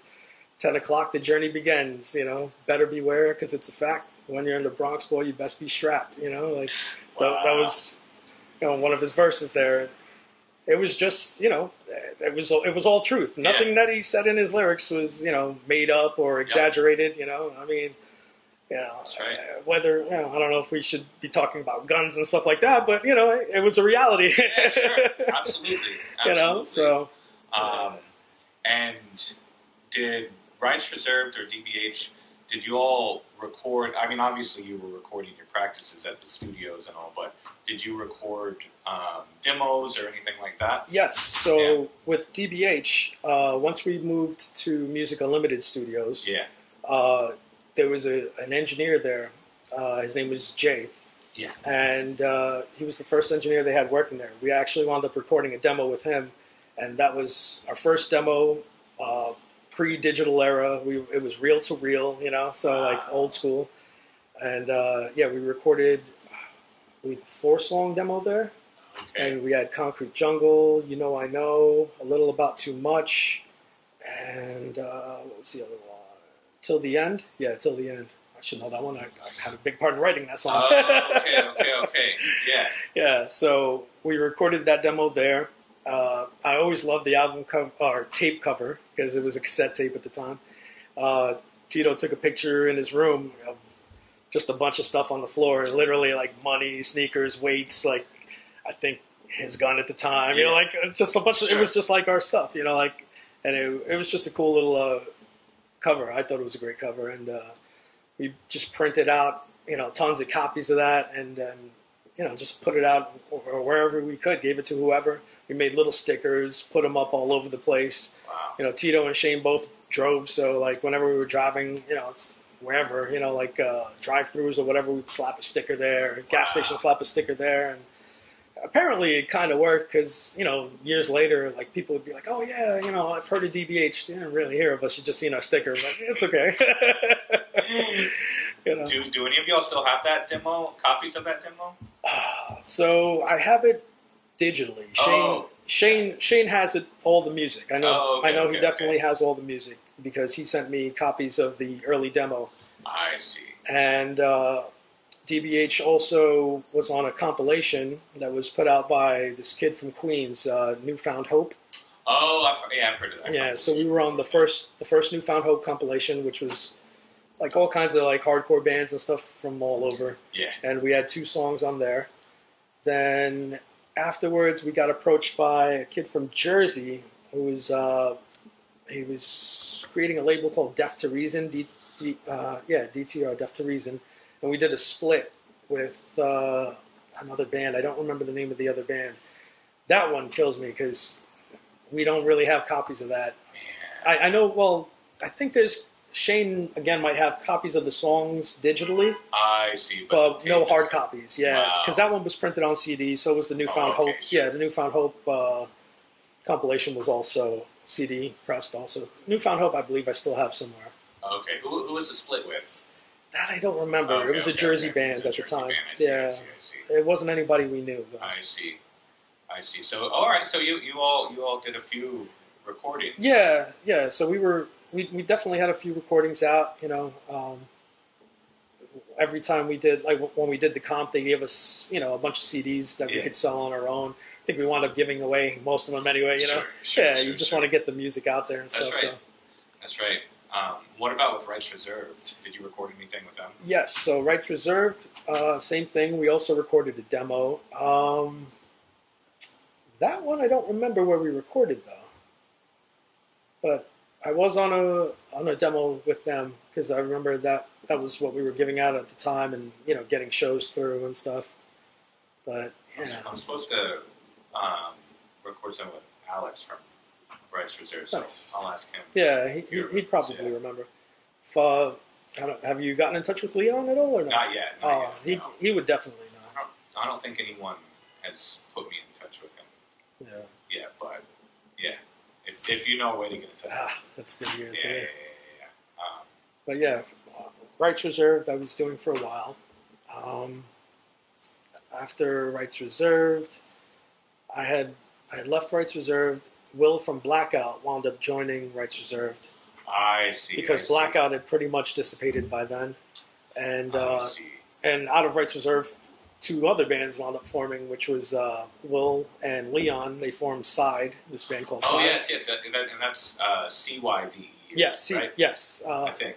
Either CY or CI, I forget, but definitely with a C. With a C, right? Yeah, so they formed Side, and then Manny and Alex formed the Moria with Malik. I see. So, yeah, so Rights Reserved kind of had those bands come out of that. Okay. So, yeah, right around... So after DBH was done, Rights Reserved, I left, and they did their thing for a little while, then became those bands. And then that's right around the time where I joined Four in the Chamber. I see. And how long were you with Four in the Chamber? So Four in the Chamber I wasn't with very long.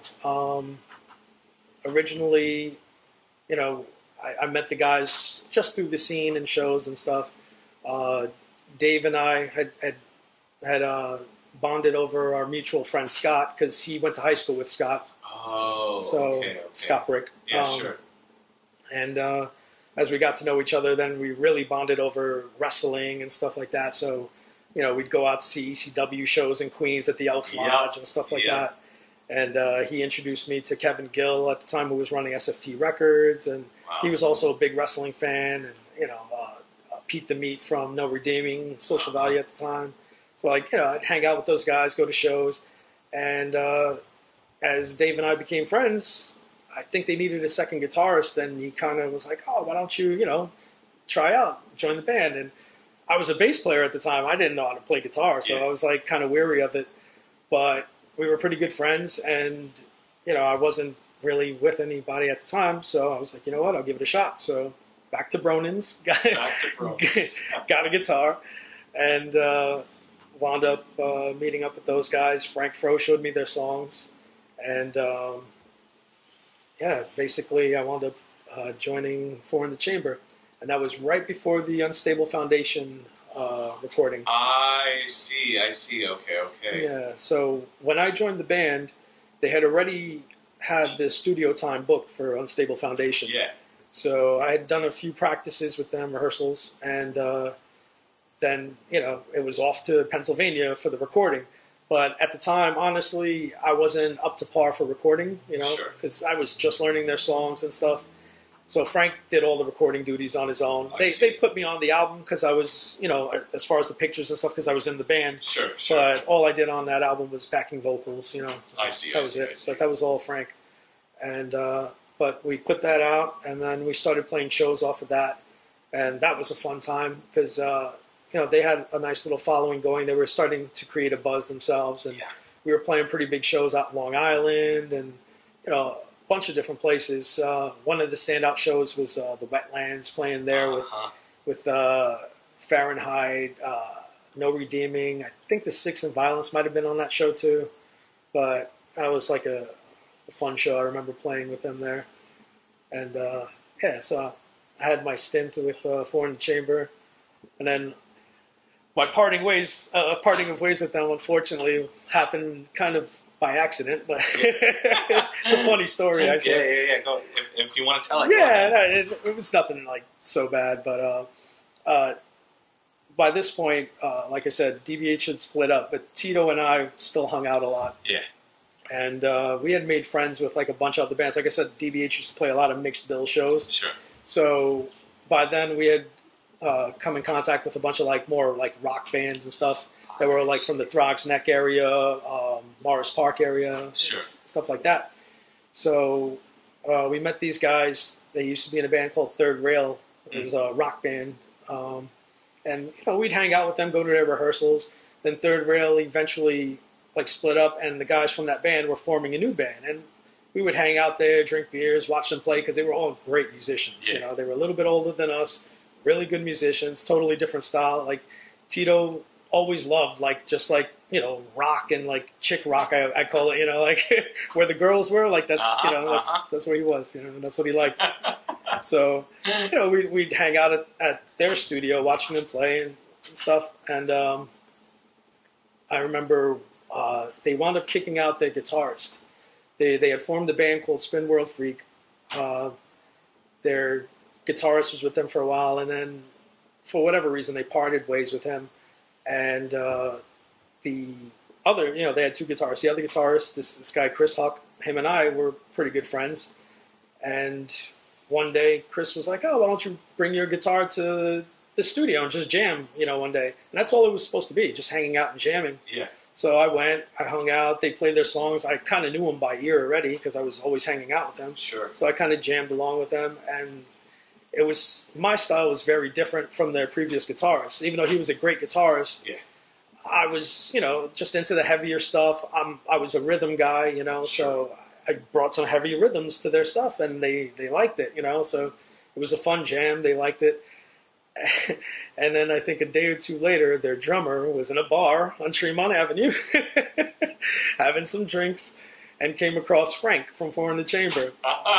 So they're in the bar together, and the drummer tells Frank, oh, I guess they hadn't seen each other in a while, yeah. And they started catching up.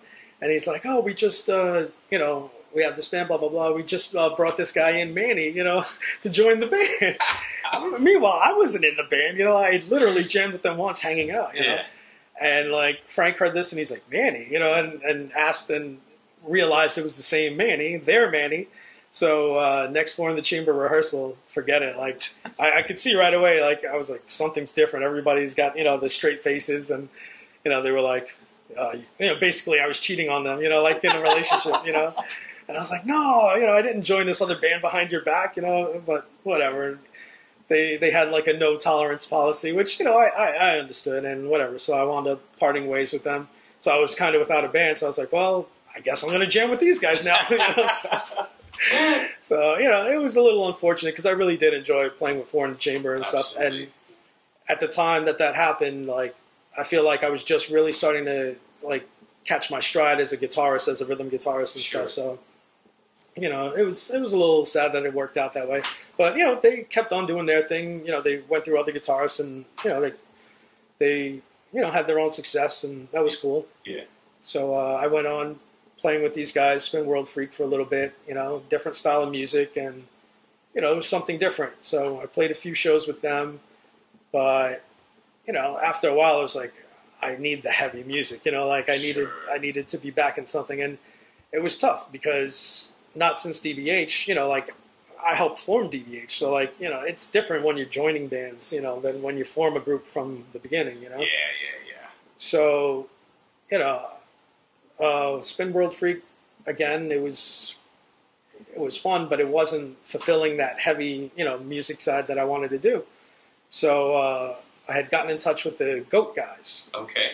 The Goat guys at the time, I think I forget, either things were going a little slower for them or whatever the case may be. I don't really remember. But it was after Malik was gone. Barry had just moved on to vocals. Uh-huh. And I wound up joining to play bass. I see. And, we played a few shows together. I believe we started the recording before Milton passed. Yeah. And then that's kind of what put a halt to that. So that was going, and then, the whole incident with Milton, that was brutal. That ruined us all, that. It put everybody, it stopped everybody's kind of, creative flow for a while. It was sad. Milton was a sweetheart of a guy, again, that's one of the saddest things. He was a father, just so many things. But, he was taken from us. And were you all, Barry and Ramon talked about it, but were you all in the airport when you heard? Or I forget where you all were when you heard. He was in the airport, I forget. Yeah, he might have been. When I caught word of it, it was from one of the other guys. Yeah. I see. Yeah, and then, it was devastating. It really was. And, just horrible. Again, great guy, great family, you never want to see anybody go, but then, especially when it's such a good person, it was tough. It was definitely tough losing him, losing him that way, especially. I remember, his funeral mass and everything. Just that was, it was a tough day for all of us, and so that pretty much stopped Goatamentise in its tracks right away. We didn't do anything for quite some time,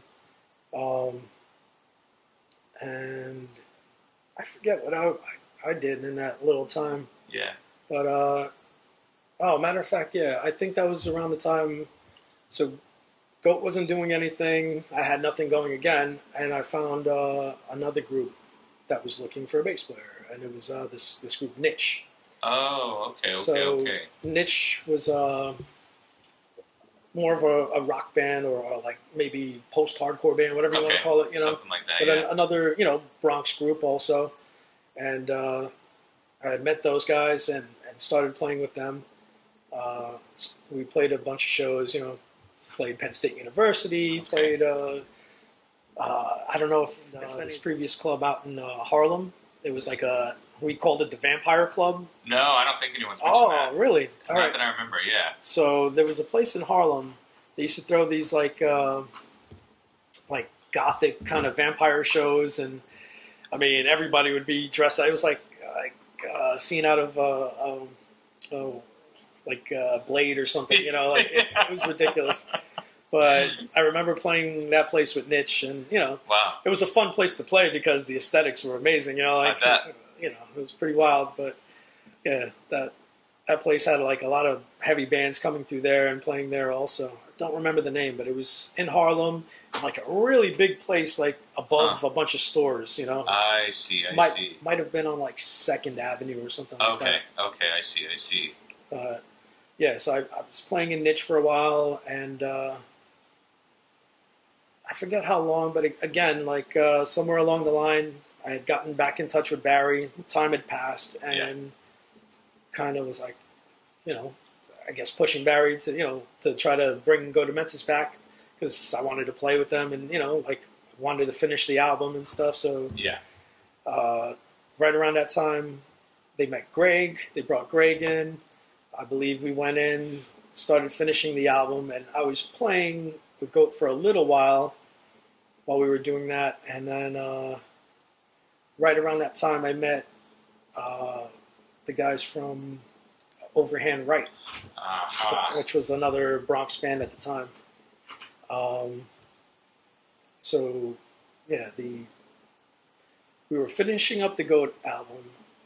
Overhand Right started going through member changes also. They had gotten rid of their drummer, and they brought in Adam, who was actually Frankie's replacement in the Wasted. I see. Yeah, so it's kind of funny how it all, everybody kind of moves on with each other. Yeah, it really is. It's like an incestuous relationship with all the bands, But, so Adam, originally from the Wasted, he was already out of the Wasted by then. Yeah. He was playing in like a ska band with his girlfriend at the time. Okay. But excellent drummer. I mean, total like professional drummer.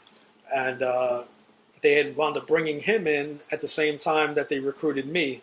I was playing with Goat. We had played some shows together with OHR, the original OHR, which was Overhand Right. But we played shows together, wound up meeting the guitarist in that band, this guy Joey. I already knew the singer, this guy Chris, from various other bands just in the scene. Never played with him, but we had been friends in the studio and stuff. And right away, I hit it off with the guys. We became pretty good friends, and we played a couple of shows on the same bill with Goat and Overhand Right. And so, when they brought in Adam, they recruited me to come in as a second guitarist. So for a little while, I played, again, double duty. I was doing Goat and the early OHR. We changed the name to Only Hell Remains when I joined the band. As soon as I joined, because we had the new drummer, the other guitarist, so we were like, it's kind of a new band, but we wanted to keep the same initials. Sure. So Bobby, the bass player, came up with Only Hell Remains, and that's how we became that. I was pulling double duty for a little while with that. And what was the sound of OHR like before you came in, and did it shift at all after? Yeah, so they were always heavy, but their old drummer wasn't quite as good, and they just weren't as tight, and their sound suffered because of it. I see. When Adam came in and basically revamped the songs that they already had, they almost became new songs. Sure. So, but we were kind of like a little bit of everything. Definitely hardcore influence, thrash influence, some death influence. So kind of hard to say exactly what we were. I'd just say a metal band, you know. Sure. But yeah, when Adam and I joined OHR, things started happening very quickly for OHR, which right away put me in a kind of a bad spot with Goat, because Goat was, you know, just starting to kind of get things back together also. We were starting to play shows again. The album was almost done. Things were happening for them. So Joey is actually related, Joey from OHR is actually related to Charlie Benante from Anthrax. So we were presented with the opportunity at that time. It just so happened to be that Anthrax was doing their reunion tour with the Among the Living lineup. And, you know, even though we were brand new at the time as a band, we were given the opportunity to open their first 2 shows at the House of Blues in Chicago with them. Wow. So, you know, we couldn't say no, you know.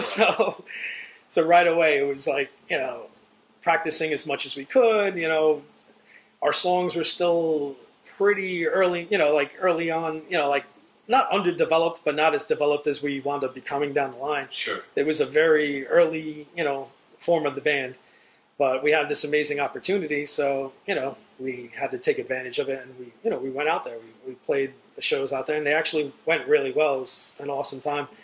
But right around that time, right before Chicago, I believe, I was being pulled, you know, like away from Goat a little too much, you know, like with the rehearsals and everything. So I wound up having to part ways with them, and that's when they brought Louis in. I see. The album had just basically was done, but Louis came in and he recorded his tribute to Milton, and so then they wound up releasing the album with him on it. So that's why I like, you know, they were awesome. They put me in the credits and stuff, so still gave me credit for being on the album, which was cool. Yeah. And, you know, they wound up doing their thing, and then from there on, like, it was, you know, I was in OHR. And see, OHR, like, it kind of gave me that feeling like DBH, because, like, it basically was a new band when Adam and I joined, you know, so we kind of had, like, that camaraderie, like we were a brand new band and everything, and, you know, and right away with that kind of opportunity, I mean, you know, we were doing big things right away, so that was pretty awesome, you know.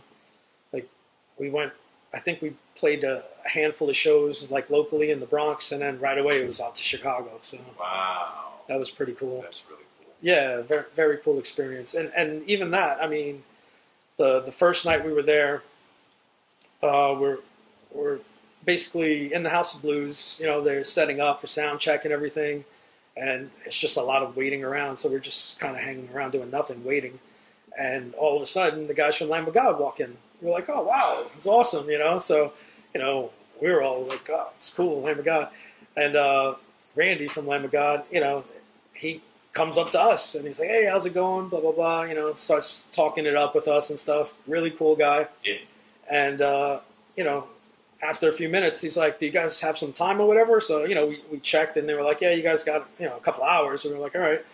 So he tells us, he's like, you know, when we first played the House of Blues here, we played with Fear Factory. And he goes, the guys from Fear Factory took us to this little dive bar down the road. He was like, I want to take you guys over now. So we took a walk down the street, you know, to this little dive bar, and just had beers with Randy, and we were just, you know, talking stories and stuff, you know, like road stories, and, you know, it was pretty cool. That's really cool. And then, he came back, you know, we did our sound check, hung out backstage with us, and right before we go on, he's like, do you guys mind if I introduce you guys, you know, before you go on? And we were like, do we mind? Of course, you know. So he goes out there, and, you know, before the show starts, and the House of Blues has a big curtain, so he goes out in front of the curtain, and he's like, he tells the crowd, oh, you know, I want you guys to give it up for my boys from the Bronx, Only Hell Remains. And as soon as he did that, it was like an instant endorsement. So, like, the crowd right away, you know, like, took us in, you know. So, like, we start playing, and we got a great reaction from the crowd. It was really cool. Yeah. And, you know, that night, I mean, what a special night that was. You know, like, after playing, I remember being backstage and hanging out, because the backstage area was, like, on the second level, and there was, like, a whole row of, like, booths that overlooked, like, the floor area and the stage and everything. So they were like little private booths and stuff. So I come out of our little, dressing room that we had, and standing in front of me is Keanu Reeves. I was like, whoa, So like my singer and I, we look at each other and we're like, oh shit, Keanu Reeves. That's crazy. So Keanu sees us, he comes up to us, to my singer and I, and he shakes our hands. And he's like, oh, I just wanted to tell you guys you're really good, blah, blah, blah. And we were like, in shock. Wow. We're like, yeah, he was so cool, so down to earth. And afterwards he invited us into his booth, and, he had like a whole spread there, and we were having Heinekens and just hanging out with him, drinking. And then Anthrax like goes on. Yeah. And as soon as Anthrax goes on, like my singer, myself, and Keanu were like on the edge of his balcony, and like, they start playing, and like we're all headbanging together. The crowd, rips into a big pit and everything. He gets all hyped up and stuff, and he's like, I gotta go in there. I gotta go in there. He leaves the booth, leaves us in his booth. He leaves the booth, goes down. We see him from above come out into the crowd, works his way through the back of the crowd, through the floor, into the pit, and we're watching him in the pit, like just moshing with all these kids. Crazy. And none of these kids had a clue that Keanu Reeves was in the pit with them, because they're so focused on the music. Yeah, it was so cool. Yeah. All right. So yeah, we're up in his booth, and we're watching him in the pit with all these kids going crazy for Anthrax. It was a lot of fun, Wow. But that whole experience, him being so cool and down to earth, and the guys in Anthrax obviously, took great care of us too. So that was an awesome experience, playing the House of Blues there.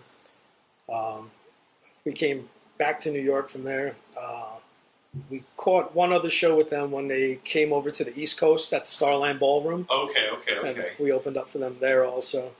But from there, we had a little bit of momentum.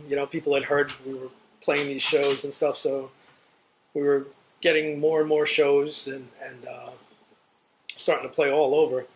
Adam at the time was also booking the church in Throgs Neck. It just started, I guess. Right? Yeah, so they were doing that, and like a whole new Bronx scene was like developing with all these kids over there. So that was pretty cool. So we wound up playing there a lot. It was like a new home base for us, and sure, it was kind of cool. like a whole new generation of kids were coming through, and all these other new bands. But yeah, so OHR was doing that, and then I remember not too long after that, we were like, all right, now what are we going to do? We were playing shows, things were going pretty good for us, but we wanted to do more, Sure. So I remember we would get together at Joey's basement, and, we'd have our drinks and discuss plans on how to, take over the world, basically. Of course. So at the time, MySpace was out, and we had just recorded, I guess, a self-released album or demo, whatever you want to call it. Yeah. It's called Beyond the Depths, and we were like, what do we want to do now? And me, like, I always thought it was so cool that like Four in the Chamber went out to Europe, Irate went out to Europe, like all these guys went out there, and I'm like, I've always wanted to go there. I was like, that should be a goal. So we got on it, and we started sending out our CDs, to different people and stuff. And there was this guy in England, this promoter, Weem, he went by the name of. He had contacted us, and he was like, I love your CD. He was like, it's great. He goes, would you be willing to send me, a few copies of your CD so I can, distribute them around over here? And we were like, yeah, what the hell? What's the worst? Sure. We send out some CDs, maybe it goes nowhere, but, whatever, maybe something comes of it.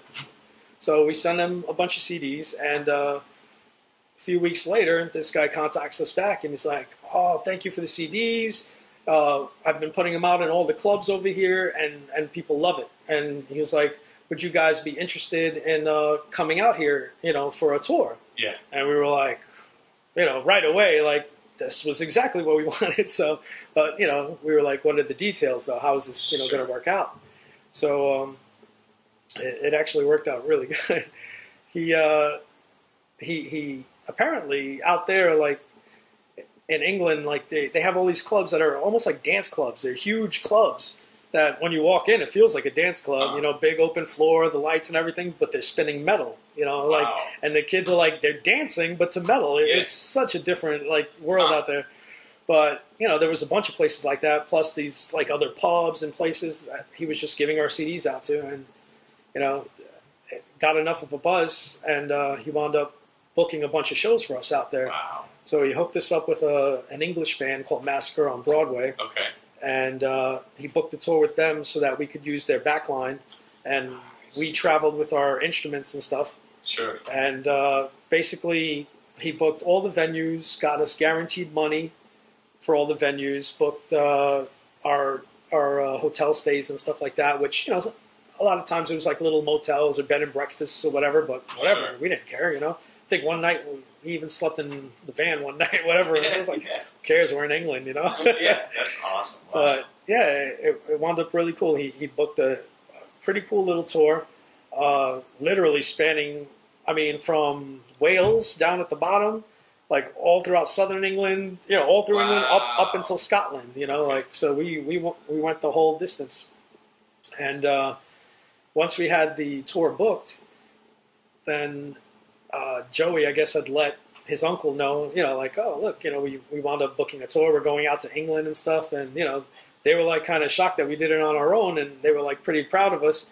So he tells them, he's like, well, it just so happens we're going to be in England the same time that you guys are going to be out there. So they wound up putting us on 2 shows. We opened up for Anthrax in Scotland and in England. We did Glasgow, Scotland, with Beyond Fear and Anthrax, and also at Sheffield, England, with same thing with Beyond Fear and Anthrax also. Beyond Fear was Ripper Owens' band. Oh, he replaced Rob Halford and Judas Priest. Sure. So that was his band with guys from Ohio, where he was from. And they were cool. They were a metal band, really cool guys, we wound up hanging out with them. But it was cool. It was almost like a reward for booking our own little tour out there. So we did our own tour throughout England, and then the last 2 shows were Glasgow and then the last English show. Wow. So yeah, hell of an experience again, Wow. Did you all make it anywhere else in Europe when you all were over there? It was just unfortunately, we never got to really do Europe. We only did the UK. Yeah, we did Scotland, England, and Wales. I see. So yeah, Europe is still, that's still a goal to get out there. Sure. But yeah, we wound up doing that, which it was still a great experience. We wound up having a great time out there, played a couple of big shows, and then all our local shows that we did were great shows too. I mean, we have them up on YouTube actually. There was a place called The Crown in Middlesbrough, England. That place, oh man, so much fun. That was a great show out there. A couple of smaller bars that we played out there. There was this one place we played, didn't even have a stage. We played in a back room of some bar and stuff. But these kids loved us, and we basically played surrounded in a circle of kids, and amazing. Just they danced hard, we played hard, we were bouncing off the kids as we were playing. It was just awesome, so much fun, Wow. And just the crowds out there, the acceptance, so many times we'd go to scene shows or whatever, and there'd be people that were standoffish. They didn't want to dance for your band if they weren't friends of your band. All kinds of stuff. Out there, it didn't matter. The fact that we were from the U.S. and New York guys, they loved it. They were just open, and welcomed us with open arms, super friendly. It was really cool. That's awesome. Yeah, great experience out there.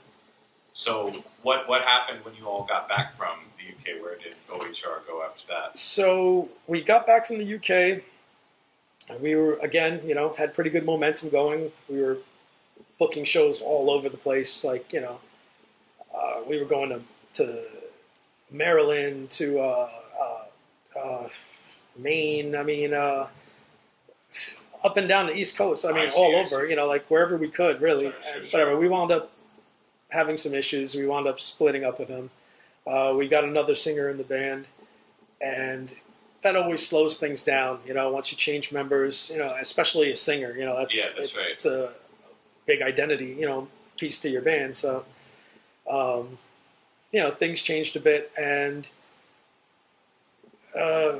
we started, it took a little while for us to kind of get things going again, but right away, you know, things started going well with him, this guy Brandon that we had, and it picked up right again, you know, right where we left off. Started playing shows again, and we wound up getting a gig at the Chance in Poughkeepsie. It's upstate New York. And the Chance, you know, another great venue. A lot of national acts went through there. Like we opened, you know, like we played with Kitty there. Wow. Who else? I don't know. We played with a bunch of bands there. I'm so bad. I forget all the bands. Full Blown Chaos, like all kinds of hardcore bands, of course. But they had a battle of the bands there, and I think that was 2005. Okay. So it was like a 2-day battle of the bands. We went, we performed, and we wound up winning the battle of the bands. And the prize for that was to open up for Slayer. So, oh my god! Yeah, dude. So we wound up actually opening up for Slayer and Unearth at the Mid-Hudson Civic Center in Poughkeepsie. Unreal! Wow. Yeah. So I mean, you know, talk about again, you know, playing with your idols and stuff like that was huge, you know. And a little intimidating at first because everything I had ever heard was that Slayer crowds are notorious for beating up on opening bands and stuff like that. So, you know, we were like, we have to be good, you know. Yep. And, you know, we went into the show, and the funniest thing, we start off, things were great, you know. And I think it was early on, I'm going to say maybe second song or so. Okay. The power went out in the whole venue. Oh, shit. Yeah, wow. like lost, I mean, except the emergency lights, you know, like lost all the sound and everything for like a couple of minutes. And it was like, are you kidding me? You know, like we get this huge show, we're on stage and the power goes out on us. But, you know, we kind of like, our drummer Adam kind of, you know, just like kind of played, you know, kept the beat going, and, you know, like our singer started talking to the crowd, and, you know, luckily the technical difficulties didn't last that long. They got the power back on, and when the power came back on and we hit that first open chord, the crowd erupted because they were so amped up, you know, to have the show back again. Sure. So right away, boom, they were in our pockets, and we played an awesome show, and the crowd, you know, they went nuts, you know. So wow, it actually wound up working to our benefit, you know. It was really cool. Wow. Now, had you yourself been to a Slayer show before? No, I had actually never even seen Slayer live. No, that was the first time I got to see them live, was playing with them. Wow, that's unreal. Wow. Yeah.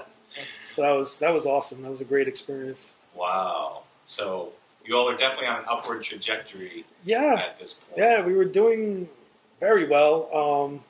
Then some label interest started coming in. You know, at that point, we wound up hooking up with Charlie Benante to do a demo to be shopped to like major labels. Okay, yeah. And so we flew out to Chicago. No, we drove out to Chicago. We never flew anywhere other than England.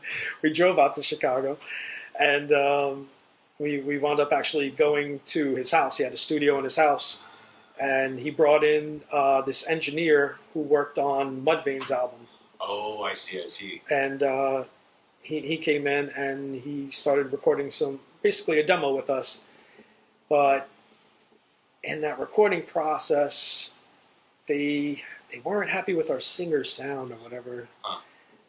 And so from there, like, you know, we started, you know, questioning ourselves, and then, you know, for better or worse, we wound up making a decision to change singers. And, I see.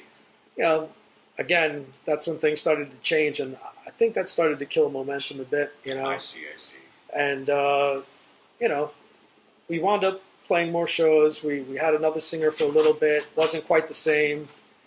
We brought the other singer back at some point, and I forget. We were doing our thing, playing more shows again, like Connecticut and stuff like that. But then Adam, at some point, decided he didn't want to play anymore, or not with us anyway. Yeah, sure. And I think the touring and playing out was just becoming a bit much for, it was, you know, there's a different lifestyle, you know, like hanging out and partying and, you know, playing and doing all that stuff. And, you know, I think he just kind of wanted to get away from that. Yeah. And, you he was with his fiance at the time. I think they were getting ready to get married and stuff. So he wound up leaving the band. I see. And, we went through a couple other drummers from there, but Adam was such a great drummer that I don't think we ever fully recovered from that, to be honest. I see. Yeah, so we played a couple of other big shows with this one drummer, Box. He was another local drummer that played, but he played with us, and we played a couple of shows with him, and then by then it kind of fizzled out. Sure. Yeah, it wasn't quite the same. We weren't quite as good, without the previous drummer. At that point, we were back and forth with the singers, and then everybody kind of started getting married at the same time, and so the band wound up pretty much breaking up. Everybody got married, had kids, and that's kind of the way that went. For a little while. Yeah. And once OHR wound up splitting up, myself included, I wound up having my daughter. Sure. So at that point, once my daughter was on the way, I was like, I was really looking forward to being a dad. Yeah. So I was like, you know what? I'm going to take a break from music. I want to just focus on being a dad, especially, while she's an infant and everything. And, I just kind of stopped playing in bands for a little while. Still, was writing music, still playing. Sure. But at that point, basically had stopped for a couple of years. I see. And then right around when she was 2, I'm going to say, that was later, 2016 or so. Okay. I wound up joining, I forget if I helped form the band or whatever. Anyway, this band Divine Infamy, which was with my friend Vinny from high school again. Because Vinny had been in a bunch of other bands at that point. He had started this band. Yeah, he started Divine Infamy. And had another friend of ours from high school, this kid, John Colonna, who's an excellent keyboardist. Yeah. And this guy, Brendan, on drums. And they wound up bringing in this girl. Excuse me. Oh, pardon me. Sure. Yeah. This girl, Shauna, who blew me away vocally. She came in to audition for the band. Thin, skinny girl, but man, some voice on her. She had such a big, strong, powerful voice. Wow. And her voice was kind of in the vein of those black metal bands and stuff. And Vinny was very much influenced by that. So sure. The band was kind of in the vein of a black metal, not quite Norwegian style, but some ambient death metal kind of black metal band. I see. I even painted my face up for oh, wow.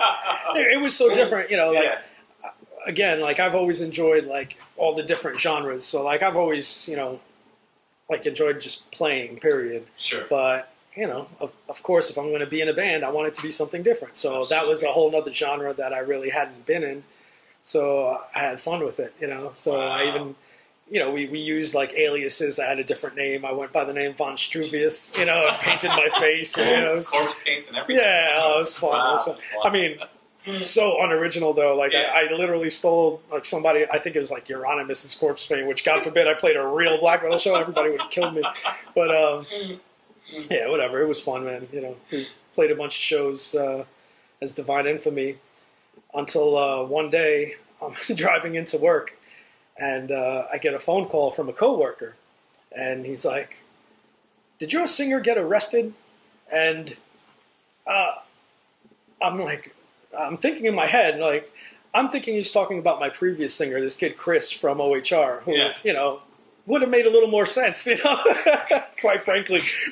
But I was like, no, I don't think so. I didn't hear anything about him getting arrested. And he was like, no, not him, not Chris. He goes, that girl in your band that you're with now. And I was like, what are you talking about? So I get into work, and he pulls up the news, because at the time we had a TV. And sure as shit, on the TV screen, on the news, there's a story about this girl who's been going into boutiques in the Village, I believe it was, or in Manhattan, and was robbing them at gunpoint. Oh, God. So I watched the video, and I'm like, oh, my God, that is her, you know. It turns out, yeah, she had a day job, and apparently on her lunch breaks or whatever the case may be, she was going out and doing this stuff, you know. Yeah. And the crazy thing was that, you know, she'd have band rehearsal with us, like, later on those evenings, you know, so, and we had no idea, you know, like, you would never guess, like, you know, she seemed like such a sweetheart, you know, like, was always really nice and sweet, like, who knew she was packing, you know, in her bag she had a gun, you know, but whatever, but, yeah, she wound up, getting locked up for that, you know, did jail time for it. Yeah. So that killed Divine Infamy, because, you know, like, part of the thing was having the female singer and stuff. Sure. You know, she was definitely like a big part of the sound, but also the image and everything. And absolutely, I don't think anybody really had the desire to further that band without her. Yeah. So that kind of fizzled out also, and yeah, basically, I jammed with a couple of people over the years. You know, a couple of projects that never really made it out of the studio. Yeah. And now until recently, like most recently now, I've just started playing again, writing new music with some of the guys from OHR, and trying to get Vinny on board to do another little side project too, because you know, he's always been in my musical life, kind of. So yeah, you know. So, do you have a name for the new project that you're? No, I wish I did. You know, to okay. give you guys the music with the Only Hell Remains guys. Yeah. We might just release it as Only Hell Remains again, because it's all the original members minus Adam right now. I see. So I'd love to get Adam on board, but yep. I don't think so. He's gotten into promoting, actually. He's a pretty big-time promoter, from what I understand. Yeah. Booking shows at big venues, like I believe he does Irving Plaza and a couple other big venues in the city. You know? Yeah. So I don't think it's in the cards to get him back, but we'll see. We're working on trying to get somebody in there. Sure. Now, looking back on all of the different bands you played in and all the different shows you played in with those bands, you've mentioned, you know, a number of shows already. Are there other shows that kind of stand out that you haven't had the opportunity to mention with any of the bands? Like some in general, like I always loved like the BDC era. Like that era was so much fun, because like at that point, you know, there was a good amount of Bronx bands, and like we had all kind of like really had a good camaraderie going. You know, we were putting on shows. It was almost like a family, you know. And that was one thing I always loved too, like about like you know, like some of the households that, you know, we'd get together, and like Tito's household was one of those, you know, they were one of those families, like everybody came in. The first BDC meeting was at Tito's house, matter of fact, you know, like his parents, they invited everybody in. So, you know, like it was cool, you know, like the camaraderie, you know, like, and the fact that, you know, at the time, like there was a big Queen scene and stuff like that. And we were kind of like establishing ourselves as like, you know, look, there's a bunch of bands here from the Bronx, and, you know we're making some noise too, you know. That's right. So it was pretty cool, but like that whole era was just so much fun, you know. Like, so not a particular show, but there were a bunch of BDC shows that I just, you know, Lowdown BDC show that was great comes to mind. There was a few at the Blackthorn that were great, you know. The party in the backyard over there, which kind of was like the beginning of what eventually became the BDC. Like that whole era, that was just so much fun, you know. A lot of camaraderie just between all the bands. You know, that's what I really liked about it. Absolutely. Were you involved at all in, I know it was the first and only zine that BDC put out? Have you seen that before? So I believe that was Ramon, probably. Ramon was definitely in. Yeah, I'm sure, because he was always with, you know, the artistic stuff and doing flyers and stuff like that. So I'm sure he had a big part to do, you know, with that. As far as like the BDC thing, I wasn't involved in like getting it together as much. I was a part of it because I was in one of like the founding bands. Sure. But that was more like Tito, Shane. I think they were like more like the diplomats of the band, you know, like sure. Me, a lot of times, like even with shows and stuff, like I've worked a lot, unfortunately, and I was living on my own since I was 18. Yeah. So I had to pay rent and stuff like that. So I didn't always get to go to as many of the shows that I wanted to. Sure. So I was going to shows obviously that I played. I tried to make some friends' bands and stuff like that, but a lot of times I was either working or rehearsing with my own band. Yeah. So absolutely. And you've mentioned, obviously the Blackthorn, the Blue Frog, the Train Depot. I mean, of course, there's the Lehman High School Battle of the Band shows. Are there other venues around? Oh, and of course, Bronx Underground. Any other venues around the Bronx that you remember playing? The venues in the Bronx, not so much. There was some that I heard of, but they were a little bit before my time. Like, I don't know if the Rising Sun was in the Bronx or Yonkers, but that was Yonkers. That was a little bit. Metallica. That was a little bit before me, so I missed those. There was a place in Throgs Neck that guys told me about, but again, I've heard of that. But I do remember playing like a house show. Some of the house shows were some of the craziest shows, man. There was one house show near Fordham University. Okay. And when I was in OHR that we played that, I mean, it was just madness. We played in this little room, again, packed. I mean, bodies on top of bodies, kids dancing, knocking over equipment. Somebody got thrown through a wall. I mean, chaos, but so much fun, Another like apartment show that was like somewhere closer to the concourse, but I don't remember exactly, So there were a few of those. Those were always fun. Yeah. I'm sorry. Go ahead. And just one other place. It wasn't a Bronx venue, but the Lowdown. The Lowdown was another like staple kind of place, and I played there so many times, and it was my first place, so that's always like near and dear to me too. Absolutely. Matter of fact, there was one show that DBH played there. I remember we got put on a bill with Clutch. I don't know if you know Clutch. They're like a heavy jam band almost, but but they're a signed act, Yeah, sure. And they were on tour with somebody, and my friend Scott had booked them to play the Lowdown on one of their off dates on the tour. Okay. But apparently it wasn't promoted too well.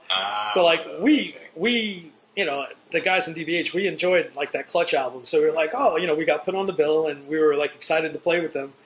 But we go to the show and there's nobody there. I mean, it was like us, like the one or two other bands that played, and Clutch, and no one else, So like they're there, they have a tour bus right outside the place and everything, and they come in and the place is empty. And you could see like the disappointment, but like they were getting paid, and they were, professional class acts about it all. They didn't like, alienate themselves and hang out in the tour bus. They came into the bar, they hung out, they had drinks and stuff. They watched all the bands play, and then when it was their time to play, they went up on stage and they played basically that album that was out at the time, and then they just jammed. They just jammed for a long time. Like for us, it was like a personal show for us, like to hang out and watch them, So like that was pretty cool. That is cool. But that venue was great. Like I remember Murphy's Law playing there at the Lowdown, and I mean tearing the place up. Like having an awesome show there.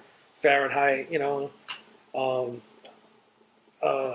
certain shows that just stand out going to. I wasn't on the bill, but I just loved like certain shows, like watching Hellbound with one of my favorite shows. Seeing them was when they played CBGBs. We went to go see them with Crisis and Candiria, and man, every band.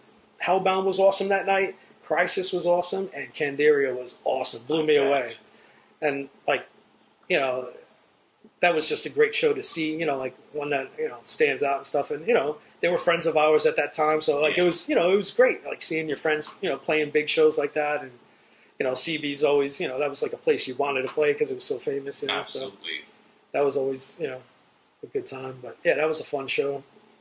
So, some of the shows I remember we weren't even on, but, they were just great times, just supporting friends of ours and stuff, Sure. Now, there's a question that's always fun to ask at the end, and everyone has very different answers.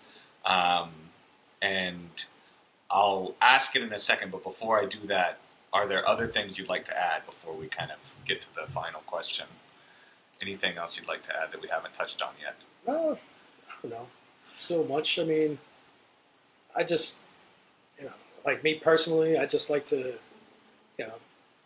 reflect on this because, like, I just appreciate all the friendships through the years, like seeing all the other bands, being fortunate enough to play or jam with a lot of these, other bands and stuff. And, I've always had a big sense of pride, being born and raised in the Bronx, coming from the Bronx, and still having ties there. I still work here, and so, like, there's always been a sense of pride of, like, all these bands that kind of came out of, especially like my area, like, we grew up not having money, like we were all poor kids, you know what I mean? Yep. And we all found each other. We all found metal. We were all playing shows with like barely any equipment, sharing equipment, like all kinds of stuff. But it was all for the love of the music, everybody loved the music, whether, regardless of the genre, like or the subgenre, I should say, of like metal or whatever. But, everybody was always about the music, and we all bonded over that. And, I've made so many friends, like, through the years, through the music scene and stuff, and I'm super grateful for all of that. And, I'm grateful for you, you guys doing this, this whole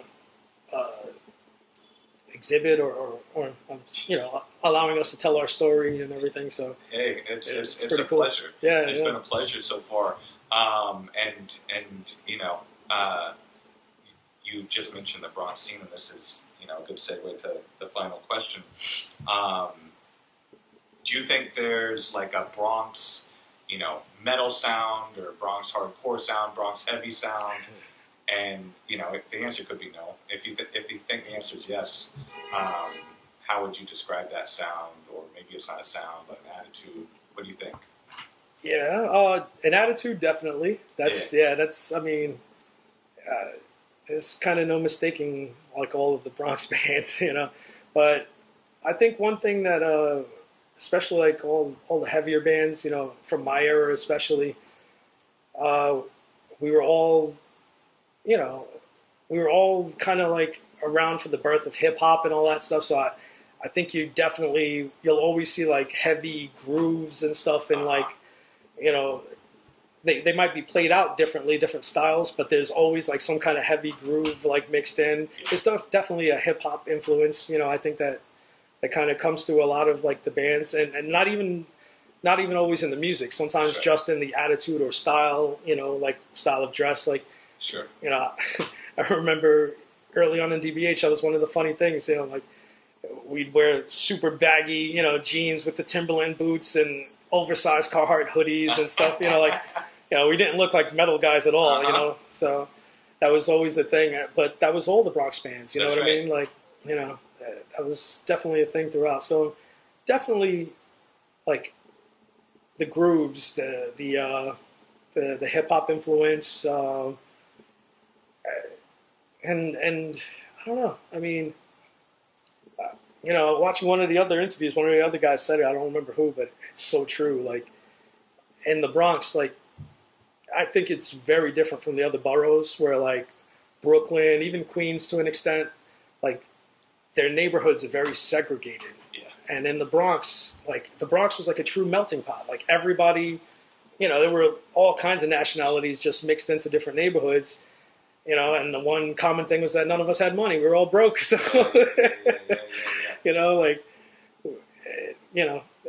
was like you see all these bands, like, who knew that there were so many Hispanic kids into metal in the Bronx, like black kids, and at the time, like, I remember even as a little kid, like, I don't know, I shouldn't be cursing too much on this, but like, being into metal as a little kid, like, people from my neighborhood, and they'd be like, oh, you're into that white boy rock shit, that was one of the lines I heard so many times. Yeah. But, that's one thing, like, none of us cared about. Again, it was all the music and stuff. But that's right. A lot of the bands, always mixed up. Like, if you look at the lineups, they're always like mixed up groups. Entirely. Yeah, and that's one thing. Like, I think also shows in the music, because there's so many influences. Everybody pulls from their different backgrounds and stuff. So That's right. And then with the common thread of growing up around, you know, the birth of hip hop and everything else, and you know, I think it all kind of contributes to whatever the Bronx sound might be. Absolutely, absolutely. I think that's a really, really smart way of putting it. Well, yeah. Thank you so much. Is there anything else you'd like to add in closing? Not so much. I mean, I appreciate, you know, the time to letting me tell my story, and you know, and letting all of us tell our stories. And I'm looking forward to hearing the other interviews and seeing the exhibit next year. Yeah. And hopefully, you know, you'll be seeing something from myself and, you know, some other guys soon.